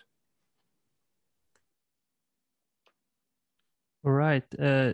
How long do you want to continue? Do you want to continue for 15 minutes, 10 minutes, 5 minutes? Probably no more than about 20. Okay. Perhaps on the shorter side. Yes. Yeah, I think I'm sort of getting a bit tired now. So yes, yes, yeah. All right. So let's do like 2 more questions, and I think it's for you, Dr. Gavin. I want to ask you about in Galatians. You mentioned Galatians. So in Galatians 5:20 to 21, it says that those creating heresies And in that time it means really sects. So it's not simply you're having another opinion, but you're actually going outside the main body and creating a sect, will not inherit the kingdom of God, it says. Would then this mean that creating denominations is condemned in the Bible? Okay. I've just got the verse open here. Yeah, this is of course, the list of the works of the flesh. Yes, 5:20-21. Yes. And the word schismata is used here for dissensions or divisions. I believe it's translated. Heresies, I think. Well, that may be your translation. My translation here, I'm using the English Standard Version, has divisions. This is one of two occurrences of the Greek word schismata in the New Testament. The other I referenced earlier in 1 Corinthians 11. To my knowledge, I don't think there's a third. I might be wrong. Yeah, I mean, I think this passage is simply talking about saying those who do these evil practices don't inherit the kingdom of God, which I don't really see as a problem for the Protestant. The case would need to be made that denominations are schismata. And I would say that that's really actually a difficult case to make. I mean, denominations are just what you get when you have a separation between the church and the state, and then you're trying to do theological triage and follow your conscience on your convictions, even while you recognize another church may be a part of the one true church. To be a Protestant allows you to have a more generous posture toward other Christians, it seems to me, because you can recognize that even amidst institutional differences, there's another church. My church partners together with about 6 other churches in our valley, and we do a worship service together once a year on Good Friday. That's an example of where we can recognize we are brothers and sisters in Christ, even though we are not part of the same church. So no, I think it'd be a difficult stretch to stretch from schismata as a work of the flesh to denominations.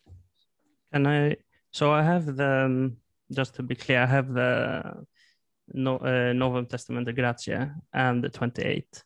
And it says in the verse 20, it says heresis, but I'm looking here and there is a variant there, eris.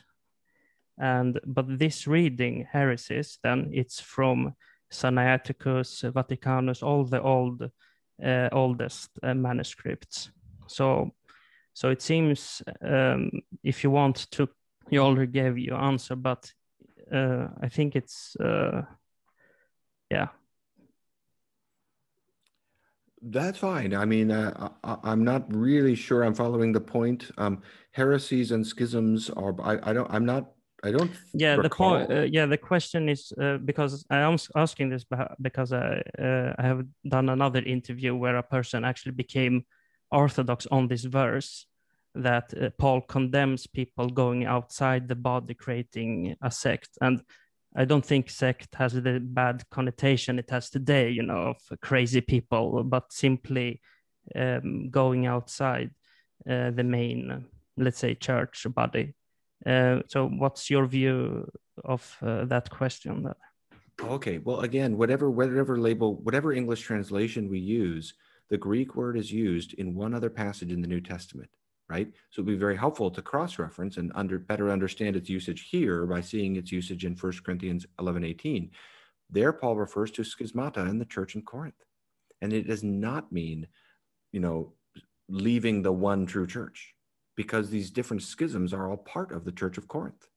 So I would argue that schisms, this supports my case. There are different kinds of schisms. All schisms are sin, but they are of different ranks. Not all of them are such that make you not a part of the one true church, such as happens with 1 Corinthians 11. Right. Yeah, for an Orthodox take on that, I think that this comes down to Gavin's sense of what is the communion of the churches and how close that is. So when you have it in the Orthodox sense, it is the bishops and there are all those churches that are united together, and it's an important part of the Orthodox faith. You must stay within the communion of a hierarchy. Presbyter must stay with his bishop, the bishop must stay with his metropolitan, metropolitans must stay with their patriarchs, and continue the unity, the sort of physical bonded unity of the hierarchy of the church. And therefore, heresies and stuff are those things which, if you go and set yourself out for whatever reason it is, whether it's schismatic or heresy, you are cutting yourself from the unity of a church, and that is really bad. And in some ways, the Orthodox critique will let the Protestants almost deny this sort of body in a sense, as unity of the body, and almost by definition, in some ways, they are, each one is going, my opinion is we do it like this, my opinion is we do it like this, and they all are just separate opinions, separate heresies of defining what they think is the church, I think, and they split themselves into separate communions in so doing. And for one Orthodox, well, that's just an absolute clarity that they've lost all sense of what the church is. But of course, Gavin wouldn't understand because he's coming from a different paradigm. But you can see from the Orthodox paradigm that this has a lot more punch to it in a sense. All right. So I have some questions that is for both of you, and one is the classic. What's the strongest and weakest argument you think of your opponent tonight in this debate, and why do you agree and don't agree? So I don't know, Father Patrick, maybe you can start. Sorry, could you just remind me? Say that yes again. What's from this debate, what's Father Gavin's strongest argument and weakest argument in your opinion, and why don't you become Baptist or Protestant? Why are you not persuaded? I think, sorry. No, it's all right. The strongest argument from Dr. Gavin puts across is that we can find exceptional opinions and stuff among the fathers. And so like Jerome, his opinion, and suddenly that sort of undermines the sort of uniformity of a case, or that issues such as the expression of proceeds from the Father and the Son is found commonly in the West, but not probably as commonly as I'd say he makes out, but nevertheless, still I agree. And this tends to undermine a sort of sense of everybody saying the same thing and stuff. And if it doesn't, why there's no reaction to that? And there are cases too of, as he talks about the villages and what happens in there. It raises a serious and interesting challenge to the sense of the Holy Spirit being in the church. I think it's a legitimate and valid point. Though in the point where I would not be accepted that is though he may find some of my solutions to that seem to be a little bit weak, I find that the general consistency of a theological opinion, the sense of union, the sense of what theosis is, salvation is, I became Orthodox because how do we find what a Christian is? And it's because of the creed, and that you have a definite sense of the councils, etc., and who's decided that? Well, that was a testimony of the churches. Well, who are the churches? Those are the bishops, etc., coming together through history. So you become part of that organization, and I think I don't see his position. It really has much. It's just all my opinion. I think defining what's what. There's a whole consistent institutional orthodoxy about this is what we believe. If you want to be part of us, you accept this, this, and this. And that, I think, it gives it a bit more gravitas to what your opinion. You're sharing something with a multitude of others. You're not just simply making it in a small groups and you're coming into a sort of a deep unity with them. And yes, the other was just the whole issue of what theosis means. I don't think, and what it means to salvation, I don't think that the Protestant doctrine of salvation or anything really has got into grasping what theosis is and how that is expressed through salvation through the church and through union. So that would be why I wouldn't go down that path. I think it's just the deeper levels, but yeah, he raises some interesting challenges, and I think they're reasonable. And what do you think is the weakest argument? Also, part 2. The weakest argument of from the debate today from Dr. Gavin. I can't quickly put my finger on one of them. I just think, as I say, I'm not getting set up a complete coherent alternative view of understanding what the church and stuff is. So I'm getting critiques coming out bit and here, but I'm not getting, hey, look, this is what the church really is. It's this, and this. This is why it's this, and this is how it fits theologically, this, and this. This is why the fathers taught it here. And your opinion is off track because it's this, that, and the next thing. I'm not getting that full sense, and I think that is a weakness of it. Whereas he has said at my position, at least I presented this, which he can go back and look in the history and go, yeah, that's what they were saying there and there. And he's going, oh, these other Protestant Orthodox may not be speaking the same thing, but he can see there is a logic and a consistency with the position. He may not agree with it, but at least there is that sense of there is a model. Here is the framework. This is the expression, and yeah, that's what I hope at least I presented. Thank you. So, Dr. Gavin, weakest and strongest argument from Father Patrick tonight. Okay, thank you very much. Just a brief observation too on, I would just love to register the issue of theosis as something that'd be good to talk about more in some context. It seems to me, I'll just throw this out there, that actually the basic idea there, you can find a lot in the West too.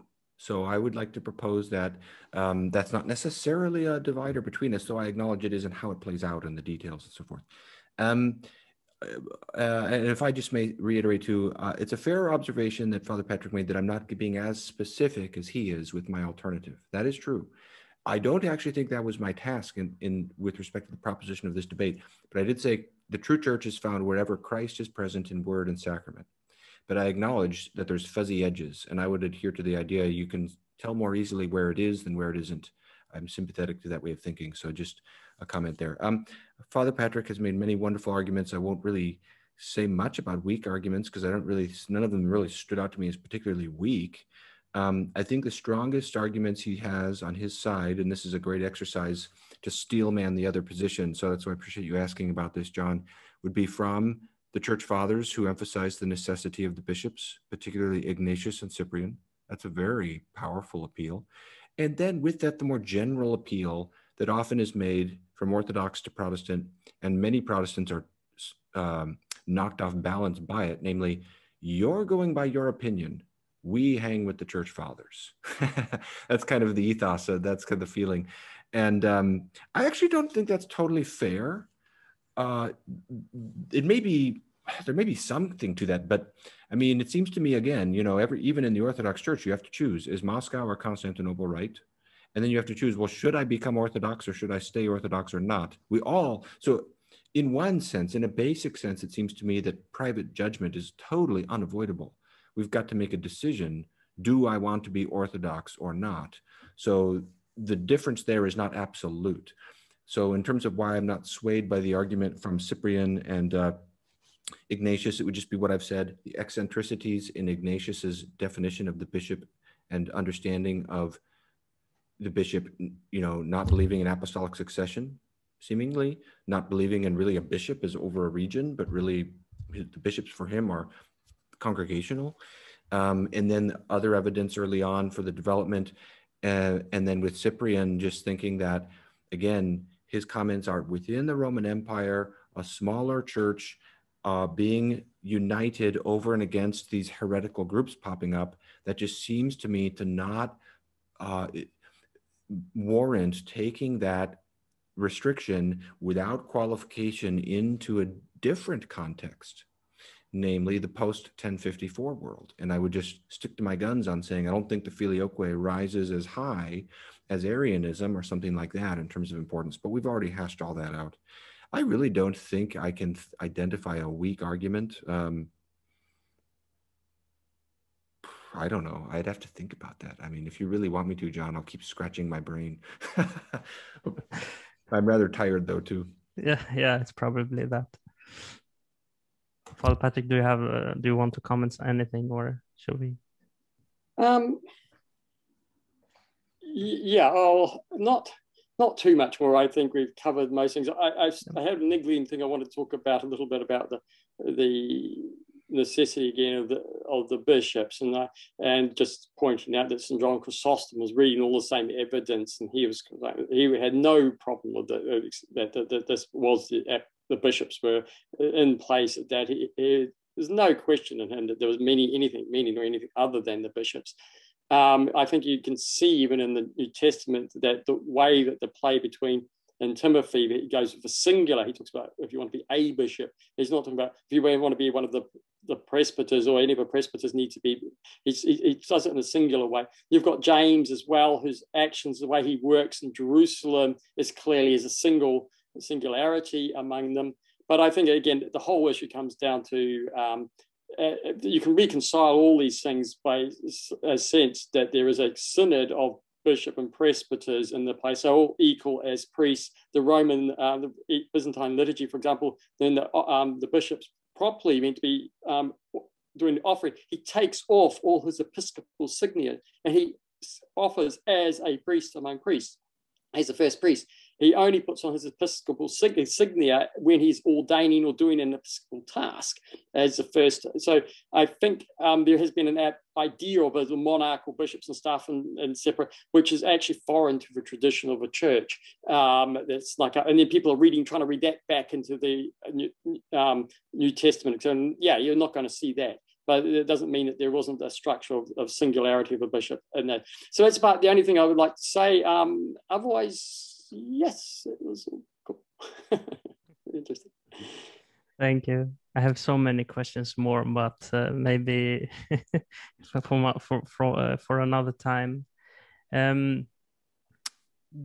So this is like a half question. Do you think there is a path for unity, or do you think, or what do you think needs to happen? I mean, okay, the Orthodox position maybe come to us, but what do you think about Dr. Gavin, and what do you think about that, Father Patrick? I would say that in the present circumstance, the pathway to unity is not visible. I can't see it. But the walls of division, as one has put it, don't rise so high as to heaven. So it is not impossible. And so I would say, what do we do? A lot of hard work, a lot of talking, and a lot of humility. And that's the only way to make progress, it seems to me. And in the context of doing those things, we simply ask the Lord to do miracles. I don't know how else to approach it. Yeah, and the Orthodox Church, again, the argument is a hope that those outside will come into the community of Orthodox Church, take on, settle into the structure of bishops and presbyters, etc., and come into the unity. But I think the Orthodox churches, there are some barriers which are sort of sociological barriers, which are an interesting problem that they need to overcome, sort of some of the nationalism, etc., and their own testimony and faithfulness to what they're teaching, and working harder on avoiding these horrible schisms between Constantinople and Moscow, which actually littered the tradition of the church in this way for a long time. I mean, there's been lots of these things, so hopefully it'll blow over not too soon. The danger of schisms is that what happens to justify it, there are interesting and weird and wonderful teachings coming out, which is a greater problem than the actual split hopefully momentarily in itself. As I said, it's not a complete shattering. It's still something in process.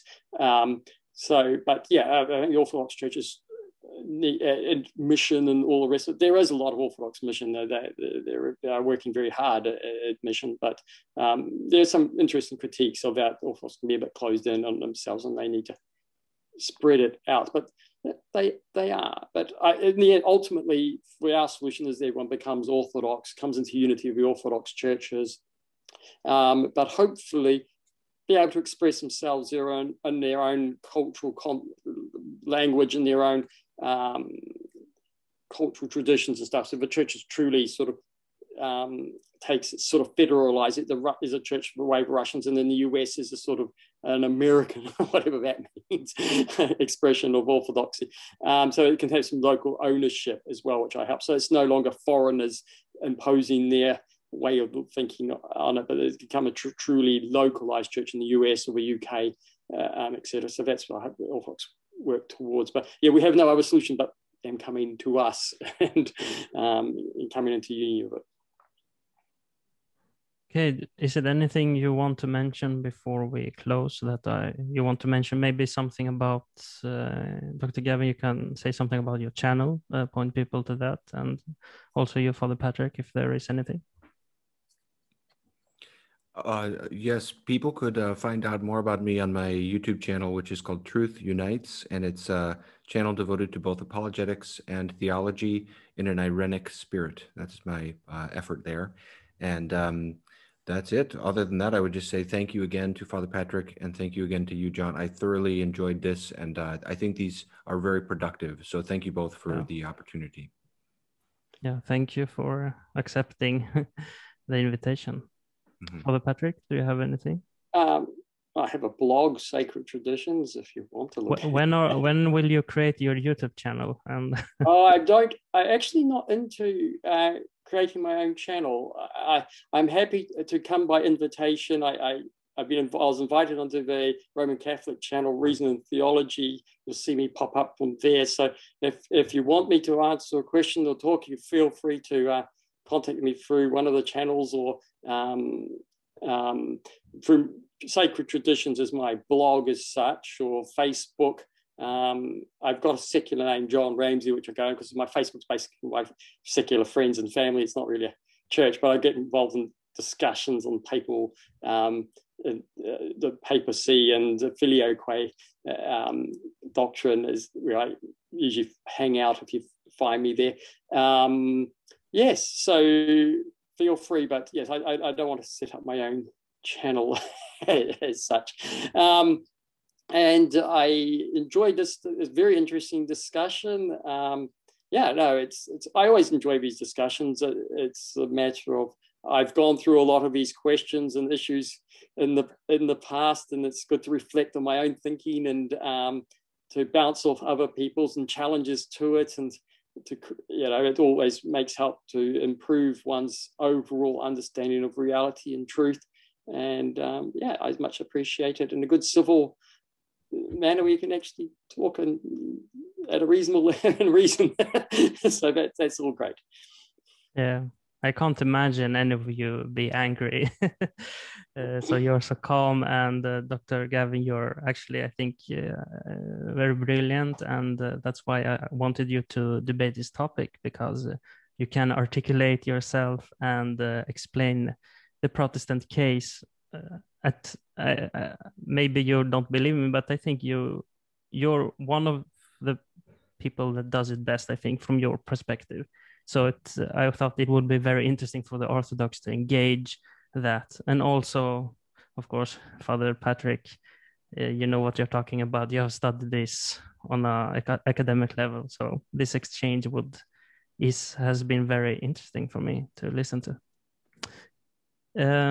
Again, if you want to share this, you can do that. You can like and subscribe. And of course, you can also visit my Patreon account if you want. So thank you everyone for listening, and I hope you see you soon again in the channel. Please leave a comment. Tell me what you thought of the debate, but please be civil. I think we all agree about that. And as Jeremiah, the patriarch Jeremiah II said, I think in his third letter was, we don't agree in dogma, but let's be friends at least, Okay. Thank you everyone for listening, and goodbye.